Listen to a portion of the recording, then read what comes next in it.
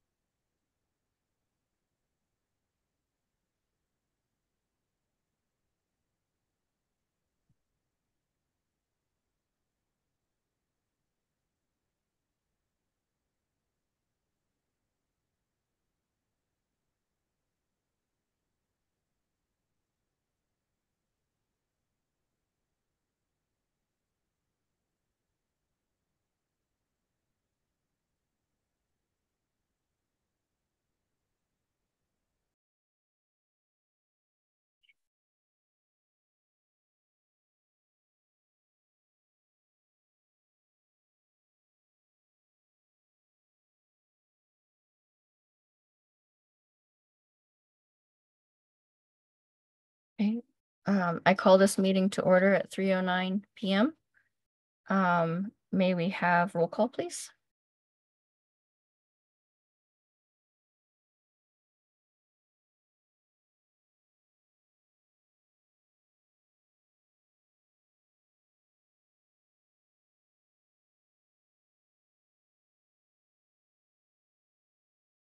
I'm sorry, I'm still getting everybody's name written down. Okay, Chair Gish, Here. Daniel Lopez, Here. Aurora Black, Here. Pam Parfit, Present. Angelique Chavez, I'm present. Jose Eli Vasquez.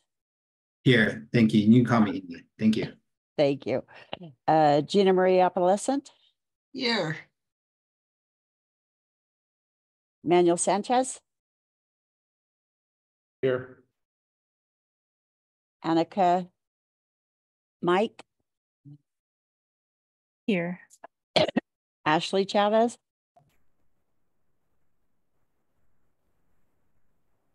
Here. Vicky, can you please just call on the members of the mayor's committee? We need to determine if we have roll call, if we have a quorum. Sorry, I already got all of you guys. And Kendra, that's, And I see Miriam. Yes. I'm sorry, first time you guys, so I hope you will be patient with me. And then Christopher is excused. Okay.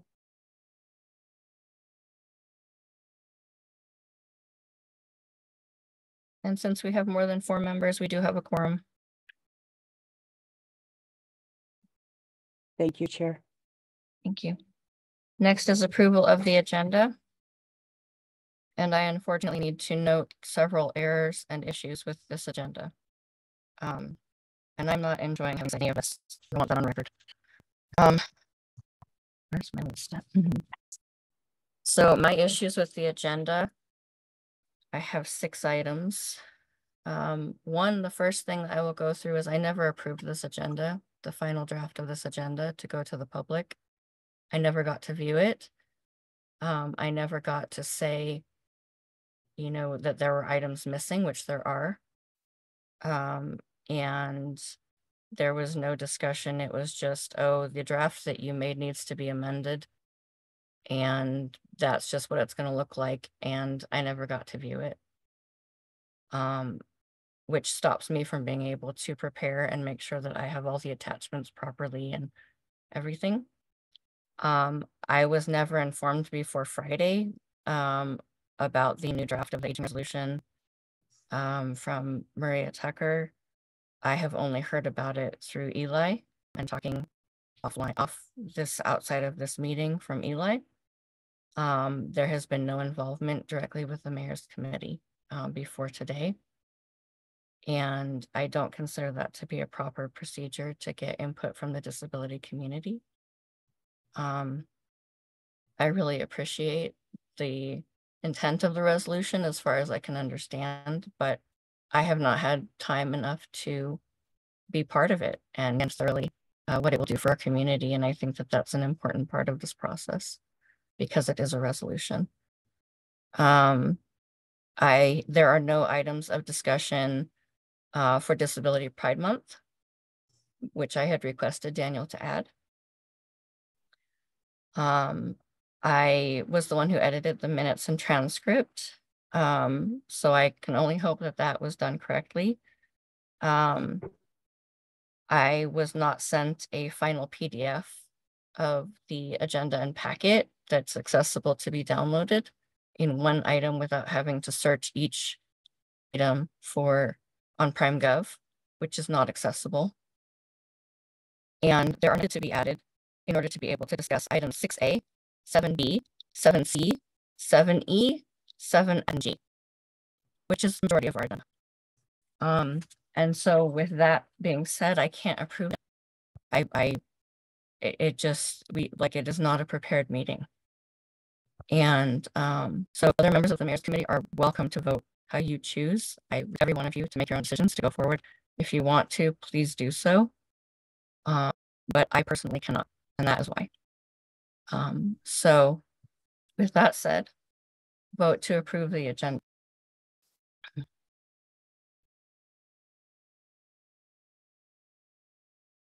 May I vote to approve the agenda as is. We can't vote because the VPAC resolution was put under discussion items. So that is an issue. And that's the only thing I really sincerely feel prepared to do in this meeting, would vote for that personally. Any other comments on the agenda or how to proceed with what is happening? Please speak. Go ahead. I request that anyone speaking show their face because I'm reading lips. So I don't want to miss discussion.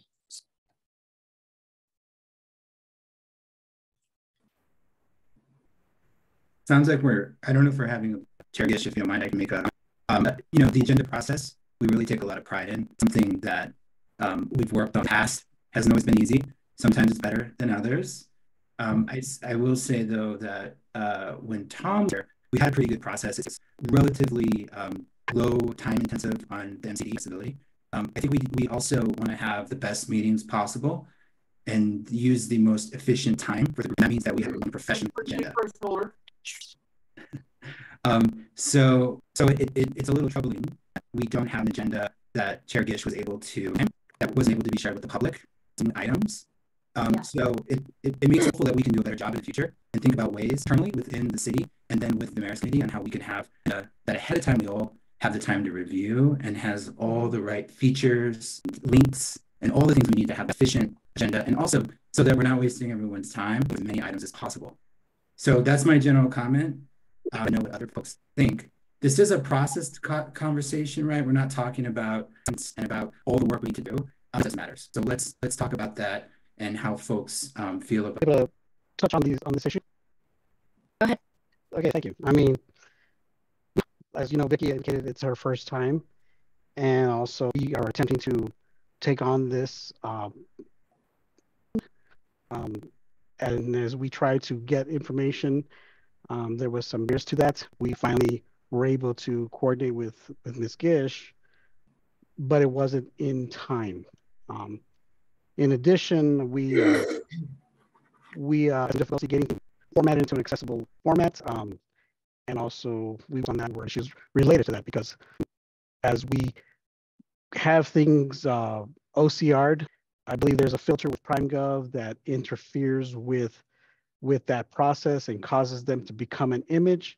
And then in addition, as it's reached out to the public, Microsoft also does the same thing, and it causes things to become converted back to, rather than a PDF, others aren't able to access it in or OCR accessible format. And so that we learned with clerks on Monday.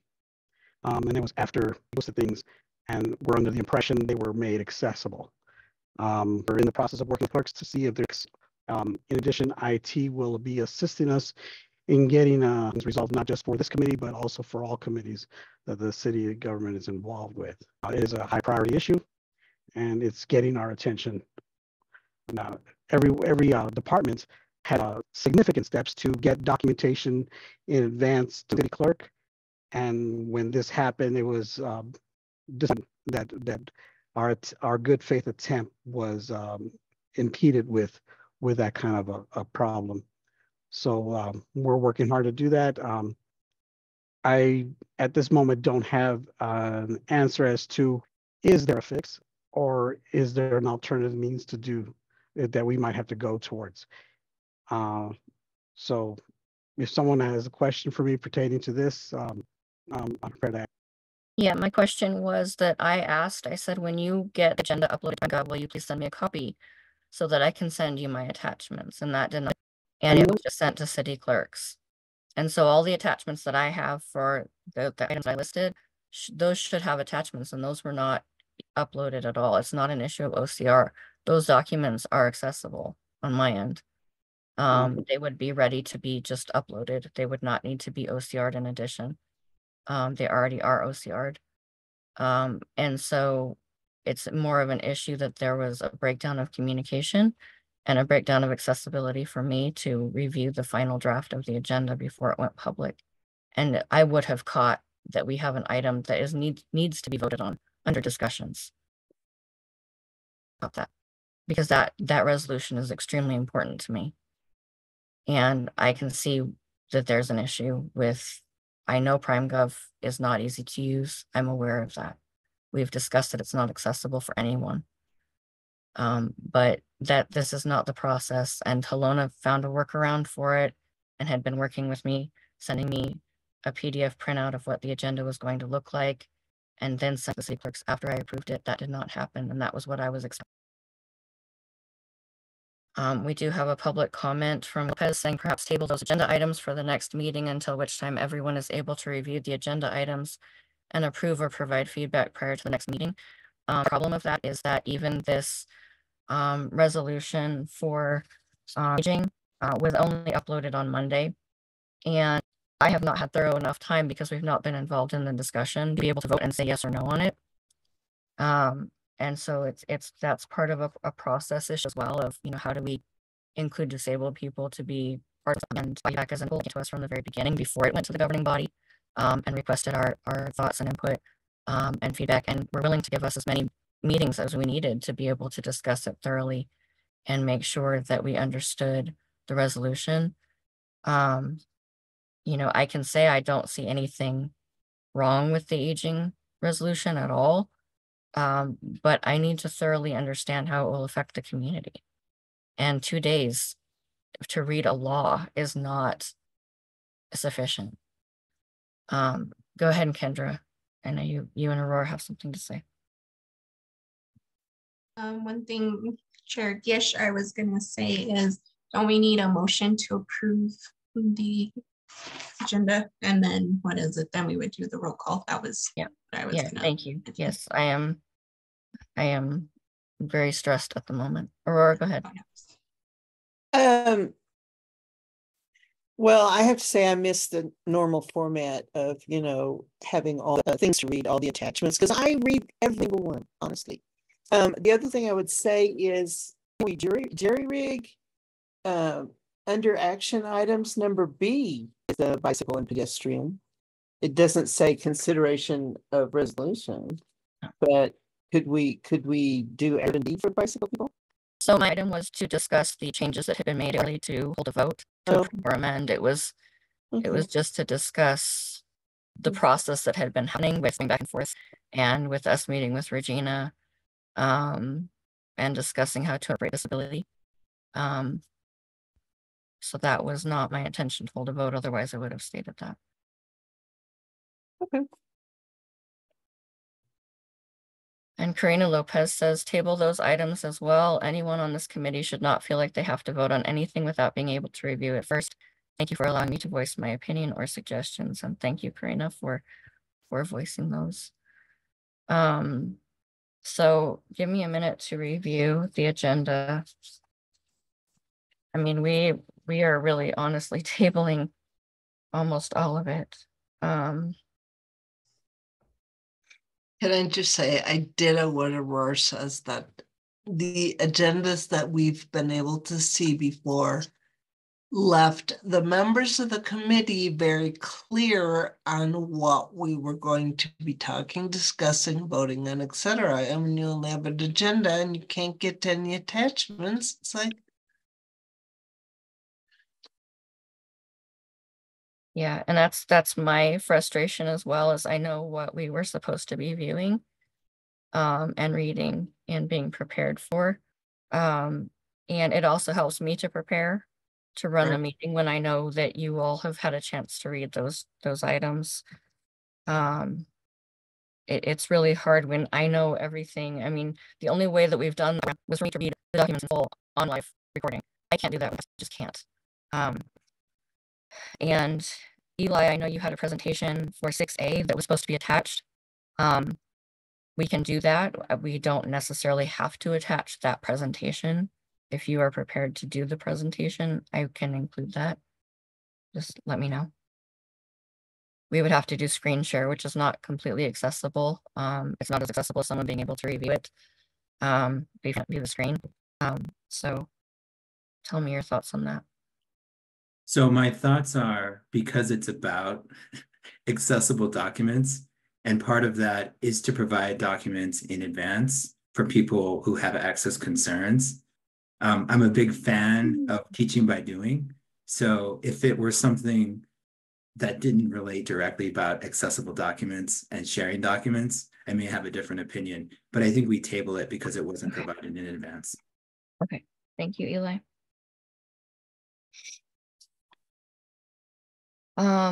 So then 7A, consideration of resolution 2024, Councilor Amanda Chavez. Again, I do not feel that I had enough time. If the members of this committee feel like you had enough time to review that and understand in full what that is going to do to change our community for seniors and retired people, please let me know so that I can include it or table it until the next meeting. I did read the attachments on that one. And one thing I would say is, I think we should move ahead with agenda items that include some of our guests that are here to present. Okay. And we can definitely have a discussion on it. I just don't know if I feel comfortable holding a vote. And so I think maybe if that is possible, we can have a discussion. I don't know if that is a problem, but that's what I feel is needed. We did not have that. So I can include that.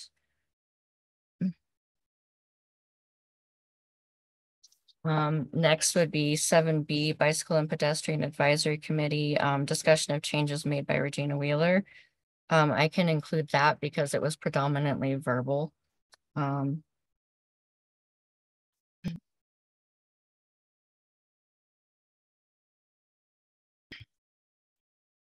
And then also the request for disabled committee members' participation from BPAC, we can include that. Although I want to tell them that I didn't receive a priorities list, which I was hoping to receive, so that we can have a broader understanding of how our committees align. And so that will be part of the discussion. And then 7D, we can proceed. Thank you, Maria. Maria says, I am happy to give an overview and answer any questions. So thank you. I appreciate that very much.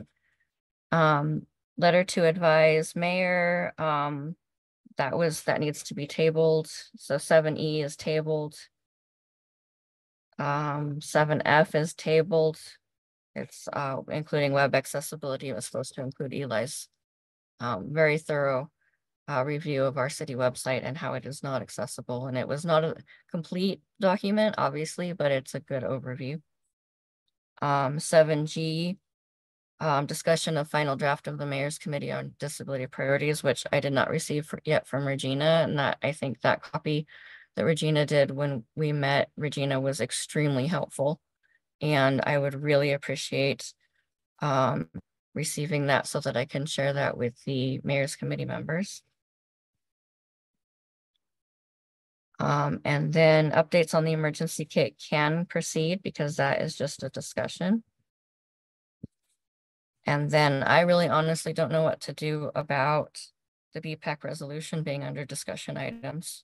And quite honestly, I feel a little bit devastated by that because of the amount of work that the Mayor's Committee has done to support that resolution.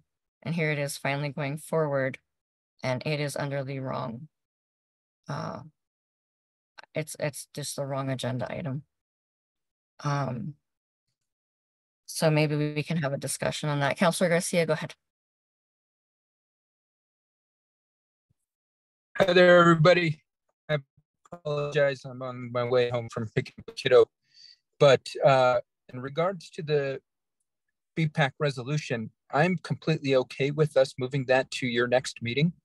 If that means it gets delayed by a week or two, a meeting or two, that is fine with me. Ultimately, my goal is to ensure that we allow your committee, Chair Gish, to review the resolution and ultimately have a say on it.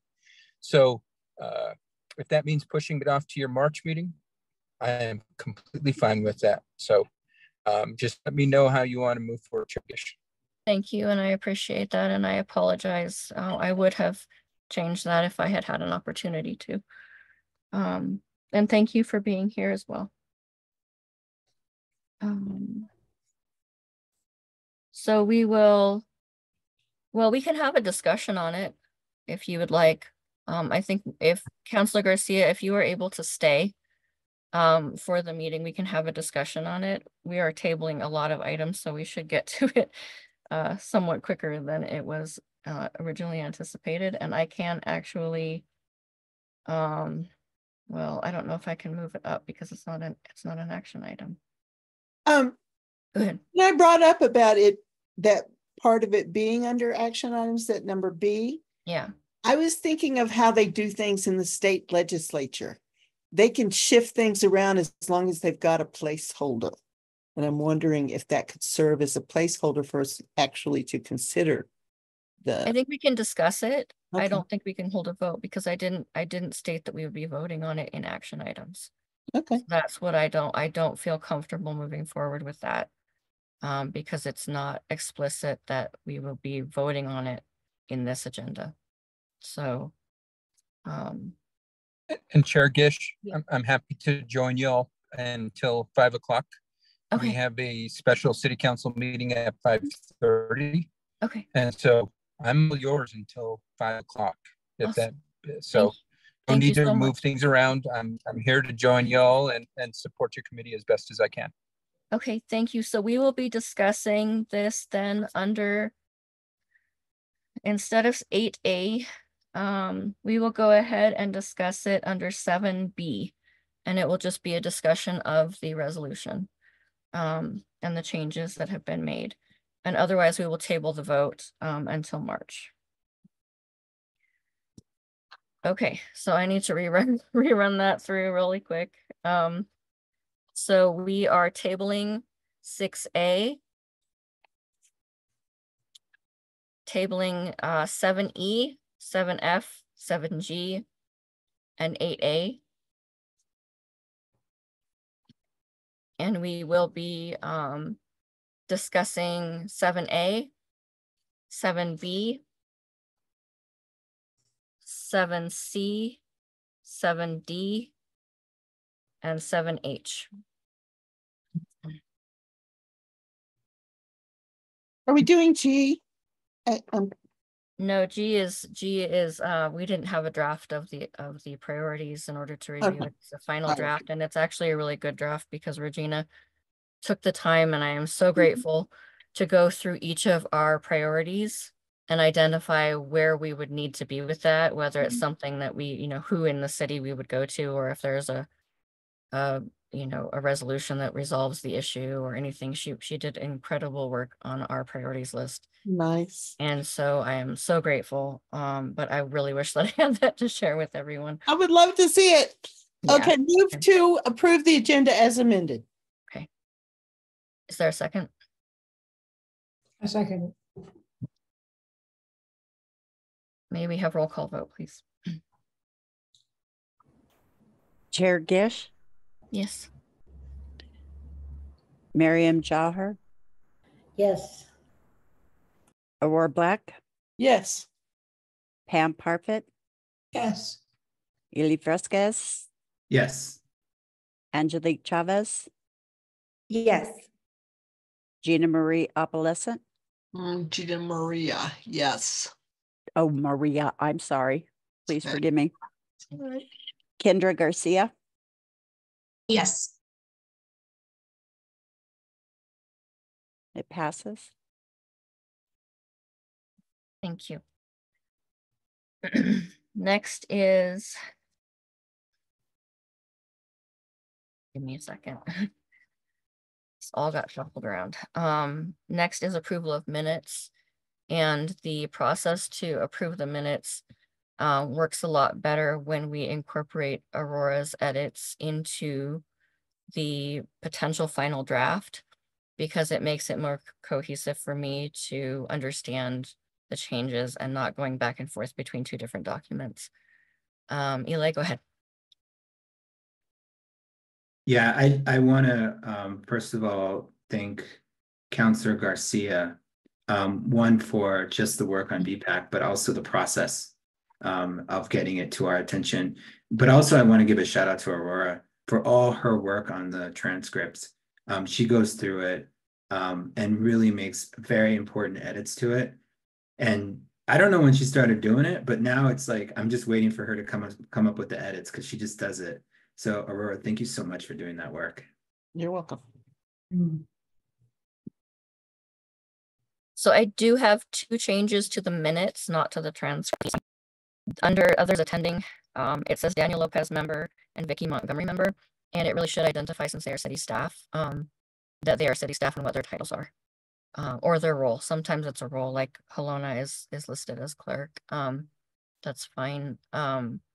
It should either be title or your role.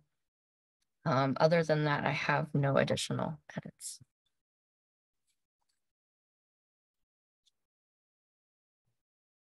Move to approve the minutes and transcript as amended. We have a second. I second it. Thank Take you. it. Oh, sorry, Madam Chair. It just came out automatically. That happens when you know someone long enough. All right, maybe have a roll Okay. call, please. Chair Gish, Yes. Miriam Jowler, Miriam, you're on Yes. mute. Thank I'm you. sorry. Yes. That's okay. Aurora Black, Yes. Pam Parfit, Yes. Eli Fisk, Yes. Angelique Chavez, Gina Maria Opalescent, Yes. Kendra Garcia. Yes. The minutes as amended has been approved. Thank you. So next we have public comments, 15 minutes total. We have a lot of people attending. So I am hopeful that so that each person who wants to raise your hands first so that I know how many people want to speak under public comments. And if you need to type your statement in public comments as well, please don't read it. Otherwise, keep it as short as possible. Thank you. We have Jen Weber. Go ahead. Yes, good afternoon, Chair Gish and committee members. My name is Jen Weber, and I'm the president of Bike Santa Fe. And I'm here today to share with you Bike Santa Fe's position on the pedestrian bicycle maintenance resolution that you're discussing today. Bike Santa Fe's mission is to promote cycling as a healthy, safe, affordable, and environmentally sound means of transportation and recreation that benefits all neighborhoods and all residents of Santa Fe. As such, Bike Santa Fe is in strong support of the resolution for maintenance and installation of bicycle and pedestrian facilities on your agenda today. We hear often from our members about the terrible condition of trails, bike lanes, and sidewalks. From months of icy conditions to weeds and unswept debris, making lanes unpassable and forcing cyclists to ride among large speeding cars, Santa Fe is a very dangerous place to ride a bike. And it's no better for pedestrians. You know, a recent story in the New Mexican about an insurance carrier dropping the city highlighted several recent settlements between the city and people who had been injured on poorly maintained sidewalks and trails. A lot of injuries due to poor maintenance and upkeep, really too many. Any injury is too many. So we applaud BPAC for developing this resolution and also for getting feedback from your committee in the process. We agree with them that unsafe conditions have persisted on bike lanes, trails, and sidewalks in Santa Fe for years, and that well-maintained bike lanes, trails, and sidewalks are essential to mobility, accessibility, quality of life, community health, and yes, tourism in the city. So I look forward to eavesdropping on your discussion today and urge your support when it's before you in March. Thank you. Thank you so much. Are there any other public comments? Again, you can type it in the chat and I will read it. I'm not familiar with everyone who is attending, and there are quite a few attendees. So, so if there are no further public comments, we can move on to action items. And I know, Regina, one thing that I had forgotten when I was doing the amendments to the agenda, you had asked to move the BPAC discussion up. But we only have like 15 minutes, so I don't know if that is even enough time for you, or if, let me know. If it's not, like I said, we'll be discussing it again in the next meeting, and I can make sure that it's, you know, in accordance with your schedule. Thank you so much, Madam Chair, for your consideration. I think, you know, since you have the city councilor, you've got the real expert that you'll want to speak to. And okay, if there's any questions for me, perhaps Daniel could relay them to me, and then I can be prepared, hopefully at the next meeting, although I may not be in the country at your next meeting. So I don't think I'll be able to make that one either. Okay. Maybe we can get you the questions and you could make a statement by email or something and I could read it, or, you know, if we have, yeah. And I hope you saw the memo that was with the Yeah. the resolution. So that Yes. mostly, I think that provides a lot of perspective too. Thank you so Okay. much. Yeah, thank you, Regina. Gina Marie, you had your hand up. Yes, I know that we've discussed this prior. Is there a method or a place to put observations about things that need to be changed in terms of like disability, anything in the city? And I'm referring specifically yesterday, I was downtown on Water Street, and the disability parking was on the left side of the street. So I was getting off right into traffic and praying that no cars are going to come along and wipe out my ramp or something. Yeah, so we have had numerous issues downtown with ice lately. And I know that the parking downtown is not accessible. Like the way that people have to get out, or if it's icy, like a lot of the accessible parking is on the side where it's north facing, so it's just a complete sheet of ice. So one of the discussions that had been happening was to move it into areas where there was sunshine at least, so that it would at least melt within a couple days. But overall, the parking downtown really needs to be reviewed, because most of those spaces do, if you have a wheelchair, you do have to get off into the traffic. And there are very few that have the access aisle. Daniel, go ahead. Okay, yeah, we did go and inspect during when it was most icy, 60 accessible parking spaces. We are working on identifying those that are in the shade and relocating them to where you can deploy an accessible ramp onto the sidewalk that's a little more smoother and more accessible. That is part of the transition plan development. We're going to identify specific meters and their conditions. So those changes will be made down the road, but we are aware of it, and we're working with parking enforcement to correct those. So maybe in the future we'll still have ice and snow, but it'll melt because it'll be on a sunnier side of the street and in an accessible location. Thank you, Daniel. Did that answer your question, Gina Maria, or your issue? Okay. And we will be part of that, of course. You know, I mean, maybe if you know of areas downtown where you could see that they could easily put an access aisle, that would be safe for people to exit. Maybe you can, say that I would feel safe getting out of my vehicle there. Well, I've never, ever, ever deployed a demob, whatever it is, into traffic. I was like, what the heck? Yeah. Go ahead, Daniel.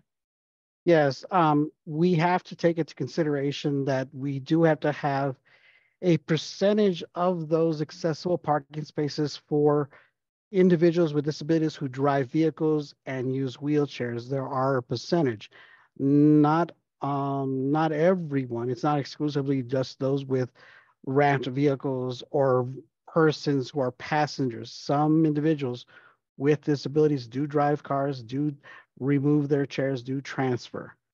And so that's why we have a mixture of that opportunity for people to park in that manner. And in some cases, and well, in all cases, people with disabilities can park at any meter and not be charged.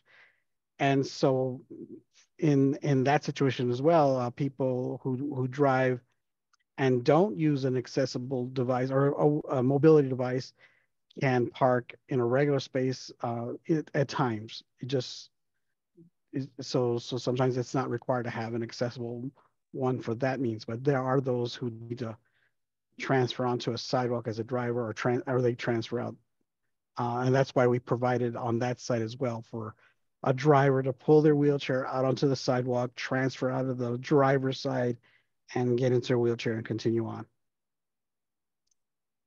I guess, this is my my national wish. that this, like, why go small, right, Kendra? That I wish people would understand that van accessible. I always want to say, why don't we call it ramp reserved? You know, I mean, I understand people with sports cars may have disabilities, but I need the ramp to get out. And I need one of those big places for the ramp. Otherwise, you end up with your knees on the car next to you, and that's not good either. I always get to that point and say, call the press.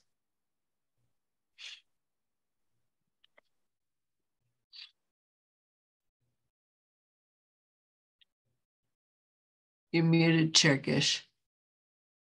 The parking in the parking garages, of course, has access aisles, usually a lot of it. But then to get out onto the sidewalks when you leave the parking garage is, you know, the sidewalks are very unstable. They're not smooth, and some are angled improperly. There's hills, there's all kinds of issues after.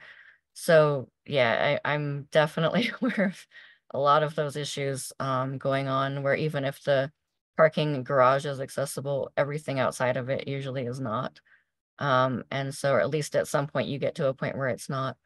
So we can definitely, I'll put this down as an agenda item for the future. It might not be in the next meeting, but maybe in April, when we can discuss this more thoroughly. It depends. It might be on the next agenda item if I can make the time for it. But we can definitely discuss this more in depth. Because right now this is on public record, so. I have one more question. So we don't have to pay in the parking meters if we have a tag. What is the policy with the parking meters that are covered with the red hoods? What I don't know what that means. If it says no parking, it's no parking. So some days they just go along and decide you can't park there on that day? Yeah. Yeah. And a lot of times what I've heard, go ahead, Daniel. I know you know more than I do. So well, if it's shut down with a red bag, it's usually something is wrong. Maybe there is a hazard that needs to be corrected. Maybe the meter isn't working. But that red bag is basically closing that parking space, and we'd ask that even people with disabilities respect that, because if there is a hazard or something, we wouldn't want you to expose yourself to anything dangerous. So when it's a red bag, it's not available. Thank you. Are there any other public comments? If there are no more public comments, we can move on to our next item, which is action item 7A, consideration of resolution number 2024 from Councilor Amanda Chavez, resolution committing to being a more age-friendly city and enrolling in the American Association of Retired Persons AARP Age-Friendly States and Communities Network, which, to the extent it is possible, will be a process that incorporates universal design principles. And we have Manuel Sanchez, Senior Services Director, and Maria Sanchez Tucker, Community Services Director. And is there anyone else going to be speaking on this that's present? No. Okay. You have the time. Go ahead. Thank you, Chair Gish. Good afternoon, members of the committee. I'm Maria Sanchez Tucker, the Community Services Director, and I'm pleased to discuss the resolution that's presented before you. This resolution is the first step in a 3 to 5 year process to enroll in the AARP's network of age-friendly communities. And the network is really a commitment and a action step in beginning to make sure that that Santa Fe is a livable community for everyone of all ages. As we all know, we're all aging and we're having a growing aging population, but the age-friendly network really gives us a process to evaluate our community, our areas of livability, and how we're making things equitable and accessible, all services and It really just is a starting point to enroll into the age-friendly network.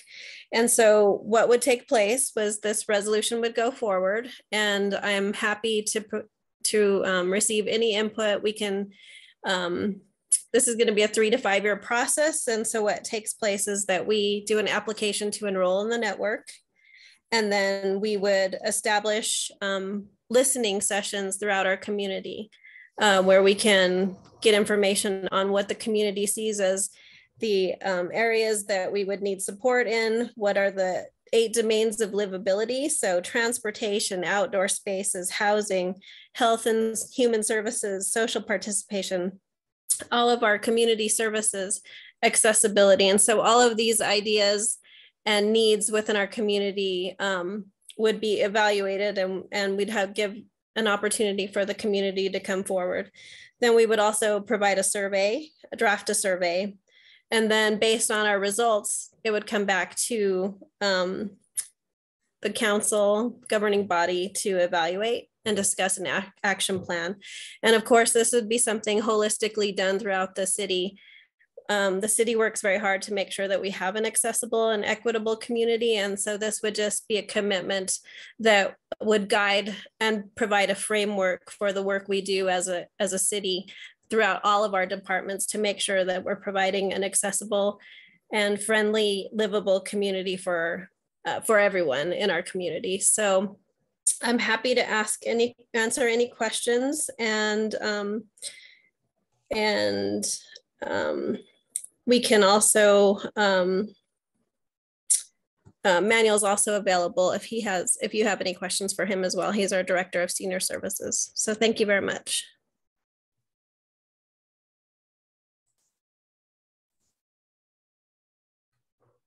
Pam, go ahead. I have a question.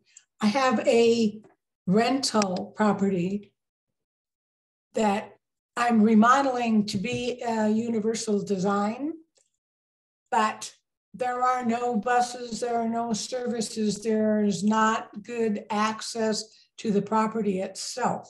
So I'm just wanting to put in my 2 cents when you were saying about transportation and accessibility outside of a building has to match, because then there's no point in making the inside accessible if you can't get to it. I think that's a very good point. And, you know, working with Daniel and Public Works and holistically with planning and zoning and housing and all of our different departments as we work together, you know, as we develop plans, we want to make sure that we're keeping these issues in front of mind, that we have that framework that looks at how we make things more accessible for everyone.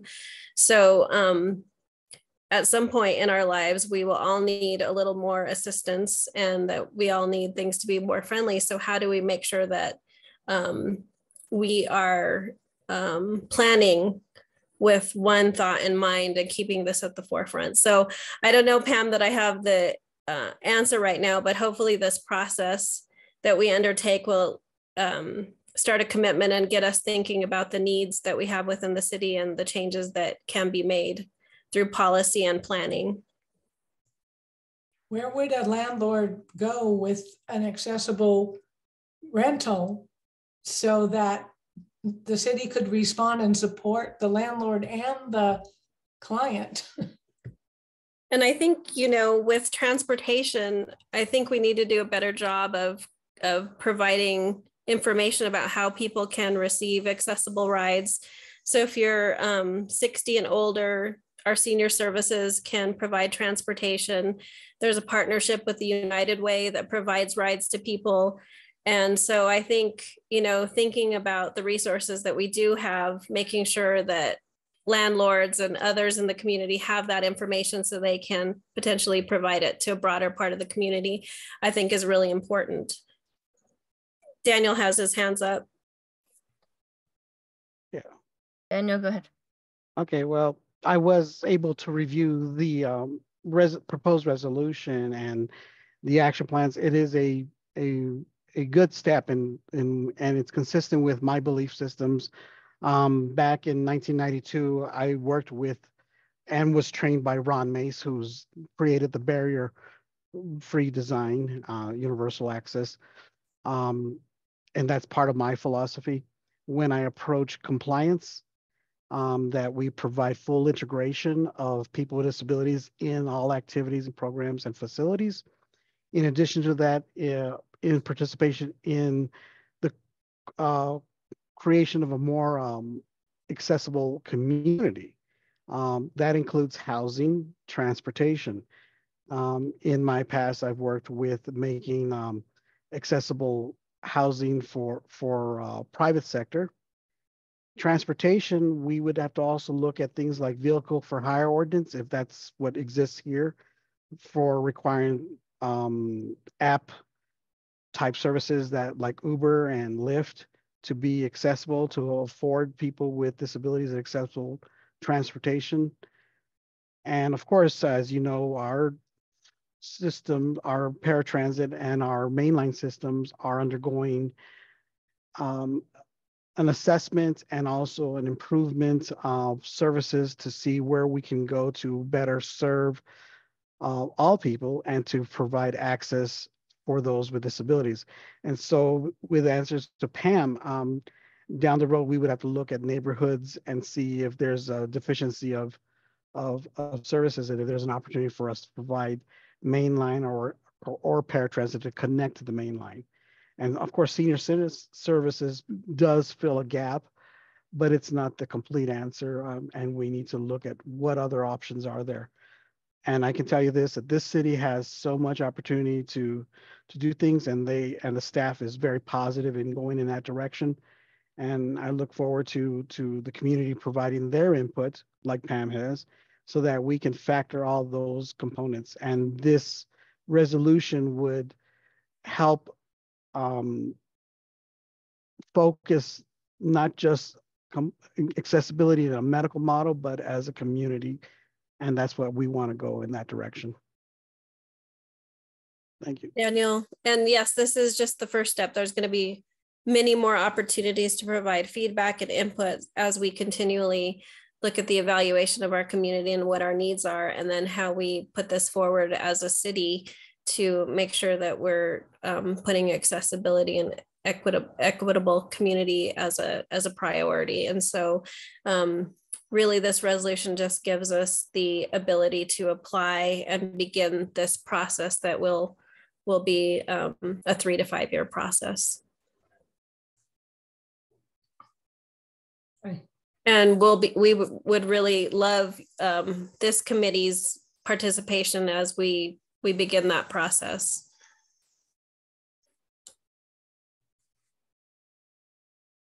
Pam, go ahead. I'm sticking my neck out here. A very sore subject. Section 8 is such a problem in this city. But what I'm bringing up right now is the big picture of why landlords hesitate to rent to Section 8 people, because their needs are beyond just their rent. It's so great. And the burden of extra expenses falls on the landlord, and there's no payment for the landlord hiring yard people, snow removal, accessibility features, remodels. I mean, you can get a ramp in, but the house is 30, 40, 50 years old, and it's $200,000 to remodel. It's a huge problem. And I'm just tacking this into a bigger problem, which is the whole city and Section 8 and incomplete access everywhere. Eli, go ahead. Yeah, this is so wonderful. Congratulations for the city for starting this journey on focusing on the community and investing in our families and our seniors. I wanted to offer, and I don't know what the process is where we're at right now, but I do have ideas about putting explicitly some language in there that might be able to help support the resolution when it comes to the Americans with Disabilities Act. I think there's a real opportunity to maybe give it some extra protections and quality control and frankly, like compliance and safeguarding it So I have some language that I've drafted. I'd be happy to share. I don't want to also create any log jams or anything like that, but it would be something maybe a bit new for a resolution, new in the sense that maybe other similar resolutions in other cities haven't had. But I'd love to provide this as sort of a nuanced way of looking at it. Basically, it's putting in some language from the Americans with Disabilities Act to give it that extra enhancement to support the resolution. So I'm not sure what process there is to provide that kind of explicit language, but I'd be happy to help support in any way I can. And I have that language and I'm ready to fire away. Just let me know how.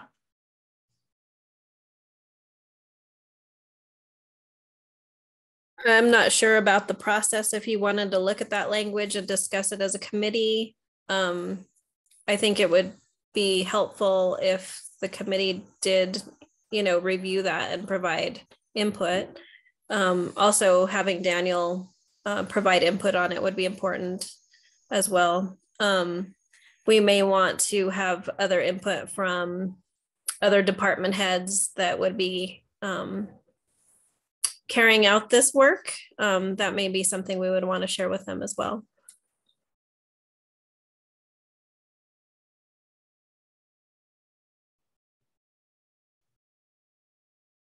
You're on mute.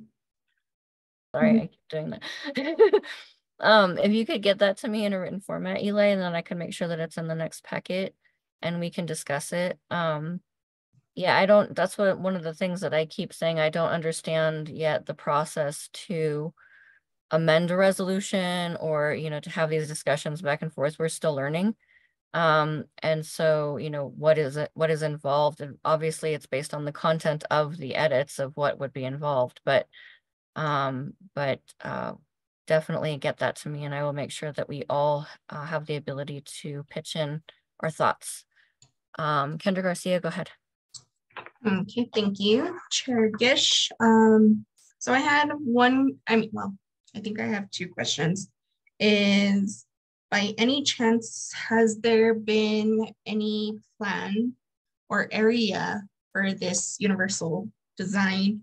And then also, would this apply to, because a lot of our families have generational homes, a lot of them that are grown up in maybe getting that extra help maybe. I did see something recently through the city that was passed and to help with those modifications for homes to make it more compliant. Is that going to be part of this, or is that something just like separate? Or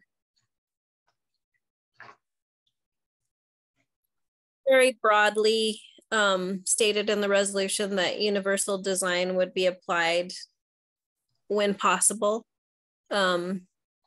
with the idea that we were going to evaluate as part of this process is sort of the city services and programs and facilities, and how this and how we are providing how we're serving the 8 domains of livability according to the AARP. And so we have a framework to work from. And so I don't know if Daniel might be able to speak a little bit more to the universal design aspect of it.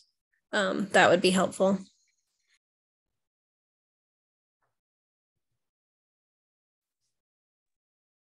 I'm not prepared at the moment, but for the most part, I mean, as we approach things, there are minimum guidelines and minimum requirements that ADA provides, and that language is pretty specific. But what universal design does, it enhances that a little bit more so that it's more available to broader populations. And the approach is more community-based. And so rather than regulatory, it's more how we see our programs. Like for an example, parking. Instead of putting a space for a car or in a space for a van, instead of having separate, we would create a universal design parking spaces that if a car parks, it's accessible. If a van parks, it's accessible because it's been made a little bit larger. And those kinds of things would be put in place. And that's kind of what we'd have to break down every little component of how we provide services, how we construct facilities. Yes, the minimum requirements are there, but if we can make a path of travel not a ramp, and instead put in a longer slope, a slope that is 5% rather than 8%, so that way there's no need for handrails, and aesthetically, accessibility is blended into the environment, and you don't notice that it's there. An example is bathrooms in public facilities. We can go with no doors, and that way someone with strength issues or carrying children can go into a bathroom without having to pull a door or push a door, and that becomes more accessible and more universal for the community. And so those are some examples. And so we would be breaking down projects and looking for those opportunities, and in all areas, services and architectural facilities. Okay. Well, thank you both, Maria and Daniel, for answering that. The second question or suggestion that I have when it comes to the needs assessment is maybe partnering with your local agencies that work with individuals that are of this nature. So, and if you guys plan on doing that.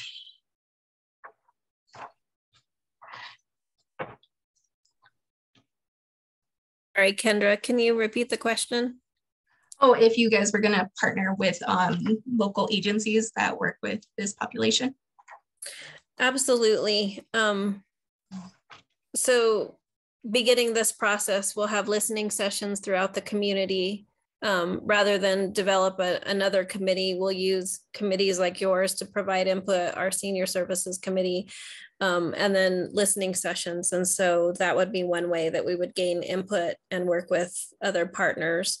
And then also provide a community-wide survey that would provide information that we can use to evaluate where we're going. And it's really an iterative process where we would continually strive to use this framework as we're planning projects, so that we include the universal design, that we can, include making things more accessible for all ages.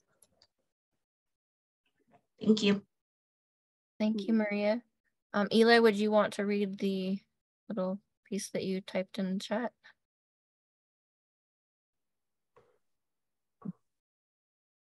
Yeah, absolutely. I just put in here that the floor is ADA and universal and inclusive design is the ceiling providing greater access.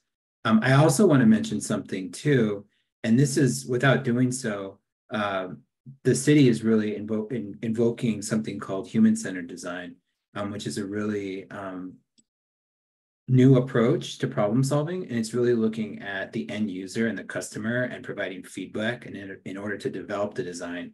Oftentimes, even universal design is done in a vacuum.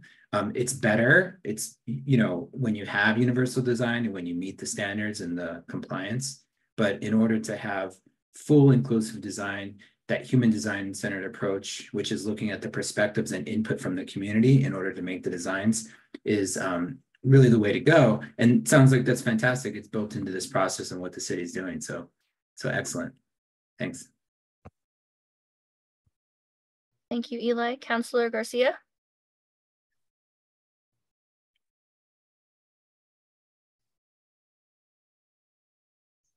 You're on mute. Let me go ahead and take myself off mute. Got out of the use of being on Zoom. So Madam Chair, members of the body, I just wanted to provide some clarification around next steps in regards to the proposed amendment changes that Member Fresquez had mentioned.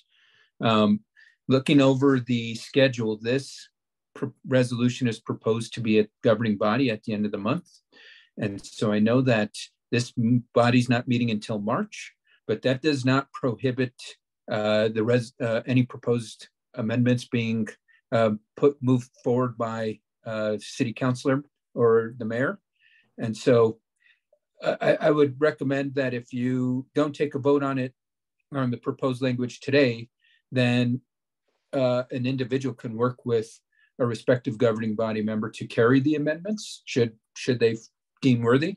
The only thing I would want to bring to your attention is if the proposed amendments change the caption or intent of the resolution, it wouldn't be allowed because you'd have to reintroduce the resolution. So sounds like Member Fresquez has some proposed changes to the whereas section of the resolution. So it doesn't seem like it would necessarily change the intent or caption. So just trying to help out with the process. As mentioned, it can be a bit complicated, and definitely want to make sure that folks feel like there are avenues to have their voice heard, whether it be through the body as a whole or as an individual. You can always reach out to a governing body member to propose the amendments, and then it's up to the governing body member to move forward to introduce them. So just some process clarification since it was brought up earlier. Thank you. I really greatly appreciate that. Let's see, Daniel.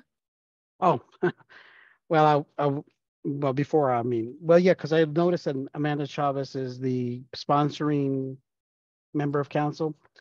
So I suppose with the help of Ms. Tucker, we can talk to Eli and coordinate what proposed changes we can take to the counselor. And if we can do that soon, so that we are on board with the schedule that's taking place, and also that us three can discuss anything beyond those types of changes. So that way we're comfortable with that. I guess down the road, the committee will have a comment on that at the next meeting, and that could be communicated to the counselor who's sponsoring this resolution. And in addition to the outreach to communities that was asked, in addition to the disability community, this type of resolution would require that we also include those that are going to be impacted.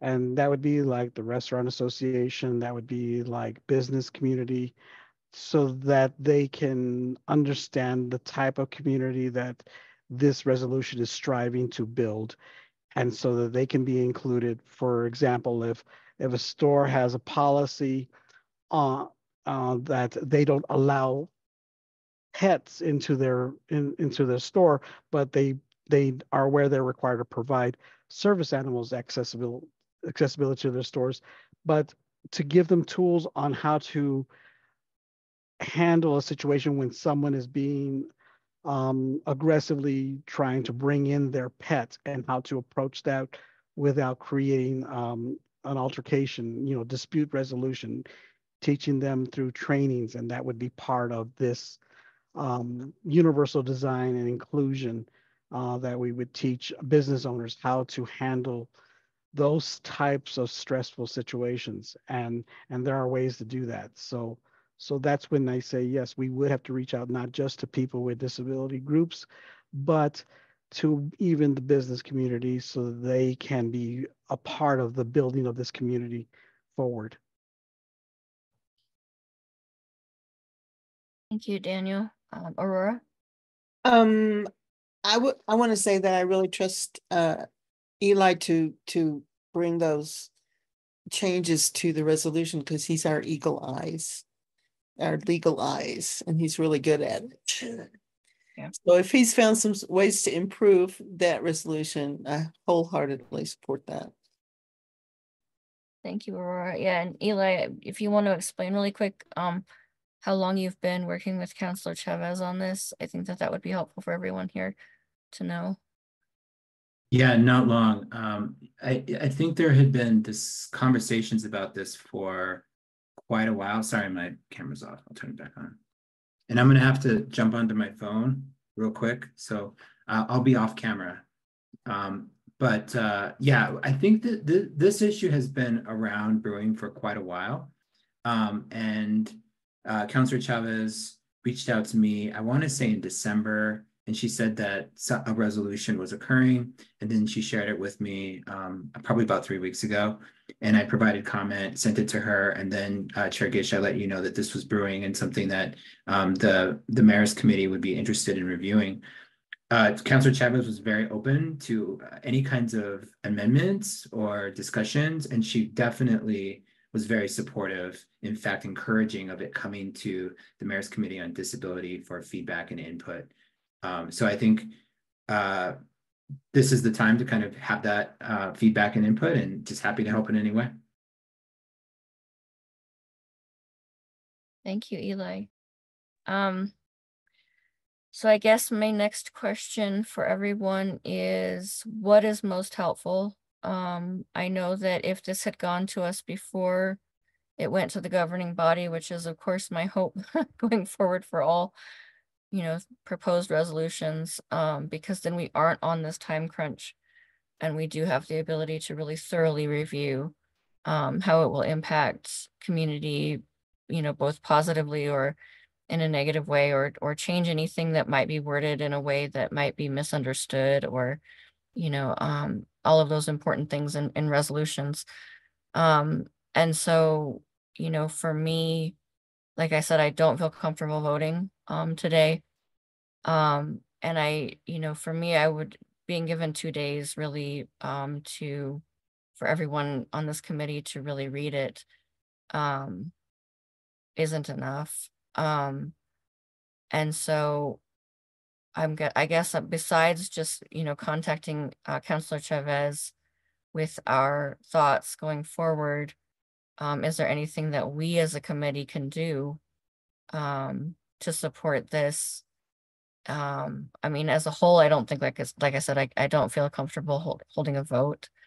The BPAC resolution, just to give some perspective, was enough time for us to write a thorough letter of support, highlighting how it would, increase accessibility in the community. And for something that I really support, that's kind of my stance, is to have the Mayor's Committee do something like that.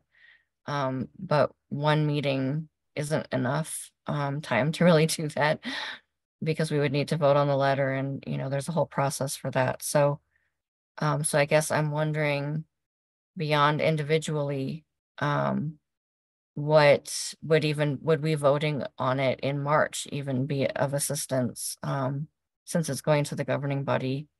As far as I can tell, is it before then or is it after? What's the schedule? It would be going to the governing body on the 28th of this month. Yeah, so it would be, we wouldn't even be able to vote on it before it goes to the governing body. So, because I think, go ahead, Daniel.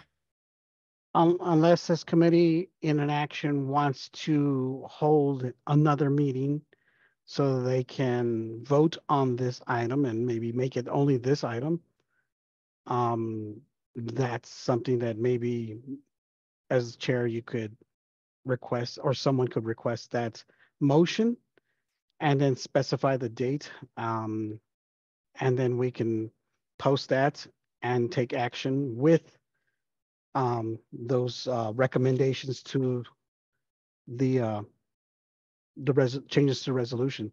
And in addition, bring forward a letter of support with the idea that those changes would be included. So I would ask that someone on the committee consider that option.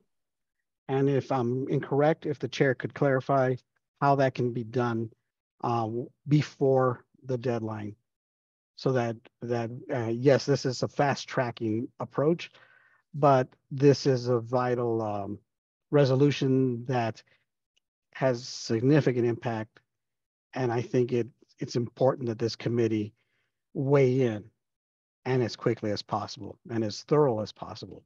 And so anyone willing to work with me, Ms. Tucker and Eli, and any other person, let's get on this. Let's get it posted. Let's get it on the agenda. Let's make a motion and let's take action at that time. And then the 21st and send it forward. Yeah. So let's get a date. If so that's the 14th, The 14th would be really close because I know that the city clerk's office requires advance notice and agenda and all of that. And it would also put a really big strain on me to get a letter written and identify how this committee would support it. If I had, well, even if I wrote a letter with everyone's thoughts and opinions of changes, that letter would need to be a final draft before we send it. So we would need to hold 2 meetings, because we would need to hold a meeting to first discuss it and then put it into a letter and vote for a final draft of the letter to be approved.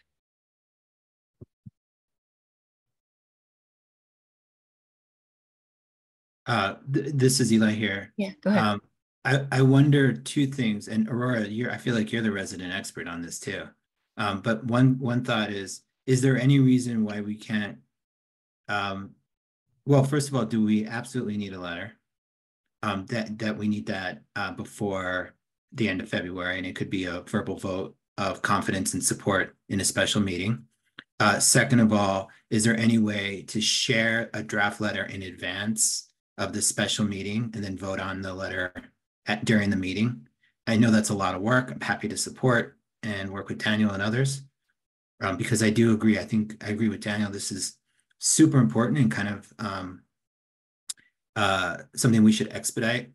And so I'm happy to support, but I just wonder if there's some way, either we just don't have the letter and we do a verbal support with the letter coming after, or we have a draft in advance and then vote in one meeting on the final. Didn't we do that with the bicycle letter? Yes.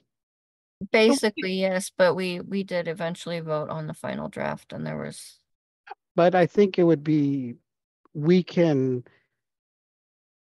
pass the letter with any changes that have been recommended, and so long as that content is in place, then that letter could stand. So we wouldn't need to really have 2 meetings. We could just, at that moment, since it's the only item we would be addressing, it would be a work in progress, and then we finally vote on it. That would be basically discussion, action, and then we approve the letter with those changes. And that's what I would recommend, that we do that. I think we can do it in one meeting, especially if we meet before the meeting and come up with those changes in advance, and maybe there'll be limited discussion beyond that. And we have a draft of a proposed letter, and we can almost foresee no real significant changes if it's something that Eli and I and others have given significant thought. And I think I'm hoping that the committee has confidence in our ability to come up with something good. Yeah, I think for me, it's more just a matter of having a very clear understanding of how this impacts the community. You know, and I don't, like, it's not a matter of not having confidence. It's a matter of not understanding what it is that I'm voting for, and wanting to very clearly understand the positive aspects that this will do to change, you know, the entire community. Because I can see that it's a very broad resolution. It affects just about everything. It's community, it's culture, it's, you know, language, it's everything. And that's the point of universal design. But it, you know, to me, it's like, what does that mean? If someone came to me and said, why did you support this? I'd be like, well, it sounded great. You know, what exactly does it do though? What does it look like? How does it move the parts in place? You know, what can I explain to someone, you know, in depth of what their community is going to look like for them? That's, I guess, like why I really appreciated the way that BPAC did it, because we got that understanding. We could see that and have that communication and conversation about all of that. And so, you know, for me, it's not that this isn't positive. I can see that it genuinely is. It's just a matter of, you know, we really do need to have that conversation, because it's a resolution. So I don't know if anyone is available on the 14th. We could probably get, since it's one item, we could probably get one item done by tomorrow. to the city clerk's office to hold a special meeting anytime on the 14th. And then that would give us enough time after. 14th. It's Wednesday, next Wednesday. So we would post this tomorrow. Mm-hmm. Okay, just this item. Yeah, and it would be a special meeting. Okay. I'll wait to see if that's going to happen. Okay. So we need a time. I don't know if there's any time that someone isn't available I'm not available in the morning. in the I'm morning. not available in the morning either. Okay. I am not available at all. I'm actually out of town that day. Okay. I'm not available at 8 to 9:30, 1 o'clock, 5 to 7, and 7 to 9. So before 5, you would be available between 1 and 5, or you'd be available 2 and 5. 2 and 5. At least 2. The later the better for me. 4:30. So anytime between, so I would say 3 to 5, the same time, since it's usually when we are available. It looks like that's how it works. Yeah, so let's do 3 to 5 next week, next Wednesday. Okay. And for the members who aren't here, I can send them a notice. And since we're having a special meeting that day, and the BPAC resolution was supposed to be on an action item, Yeah, do you want to include that on that meeting? we can't because last time I tried to have more than one item on a special meeting, the city clerk's office said that that wasn't allowed. Okay, so then we'll just do one. Yeah. Okay, and that's not a problem. Yeah. I just Is wasn't it aware. new clerk? Maybe the rules have changed. Maybe if you could confirm that, because I wouldn't mind. But that's what I was told. I tried, well, it was 5 items, but it was a very specific thing and we literally got ignored. I have a feeling it has to do with an Open Meetings Act requirement, and so yeah. I'm not gonna worry. I think we should just stick to the one item then, Okay. and we'll address the BPAC resolution at the next meeting. Okay. Okay. Okay, yeah.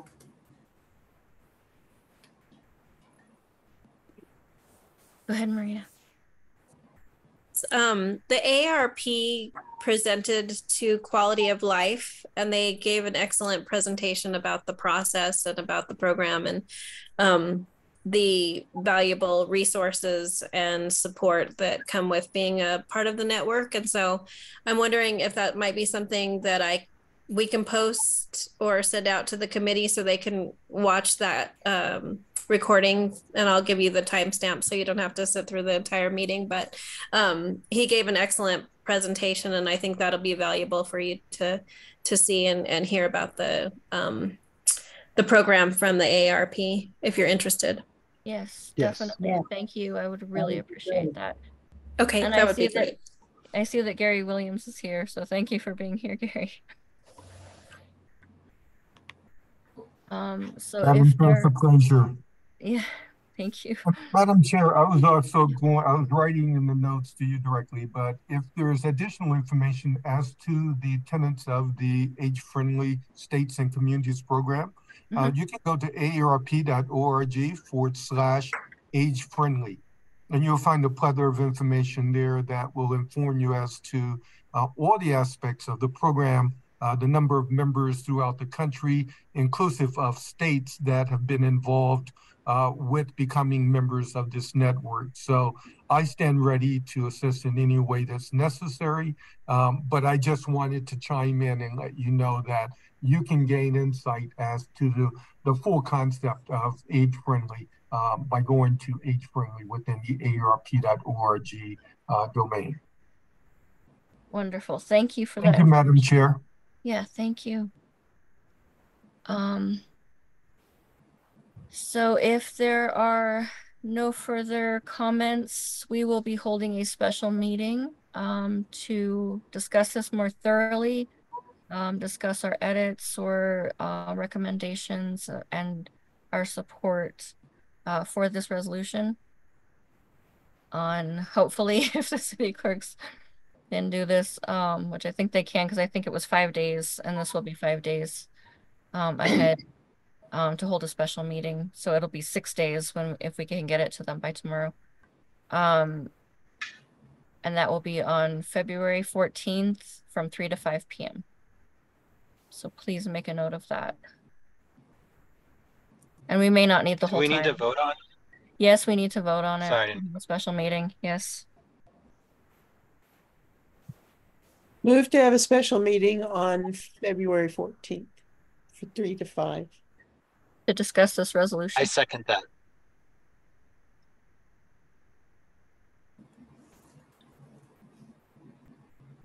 May we have roll call, please?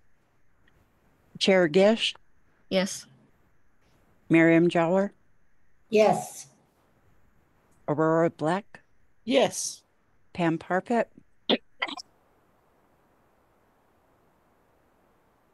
Eli Vasquez. Did he Yes, leave? with comment. With comment, February 14th is Valentine's Day. So happy Valentine's, everybody. You get to have a meeting. And also my wife's birthday. Oh. Wow. My wife's is on the 17th. Angelique Chavez, Yes. Gina Maria Opalescent, Yes. Kendra Garcia. Yes. Motion passes.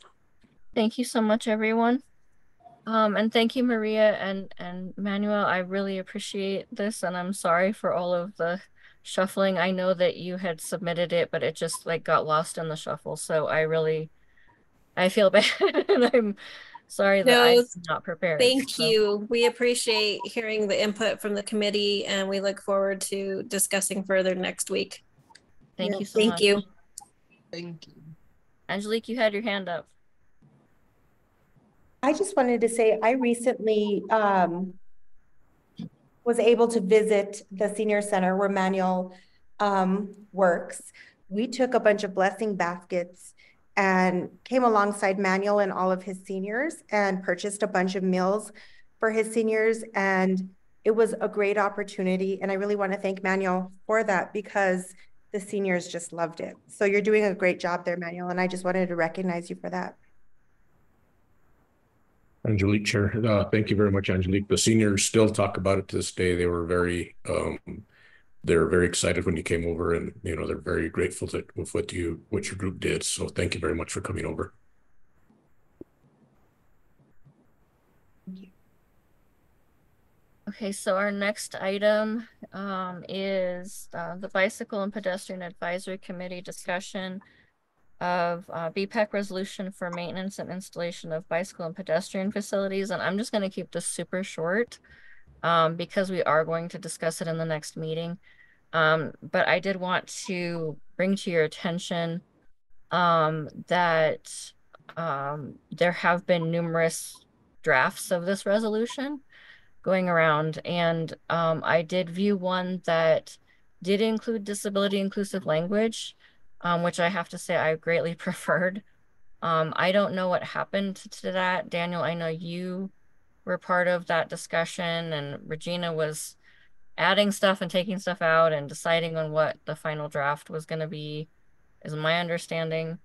The final draft is not adequate to me. I just want to, as a disabled person, I feel like there should be something in there. So I don't know if you want to go over just a really brief run over of what went on with the city attorney, Regina, whatever you feel like sharing. Well, I'm limited to I'm not familiar with the rules here, but I'm familiar Right. that respectfully, Regina has been a key leader in ensuring people with disabilities gain access to public right-of-ways and things of that nature. And she is receptive to the recommendations I bring forward.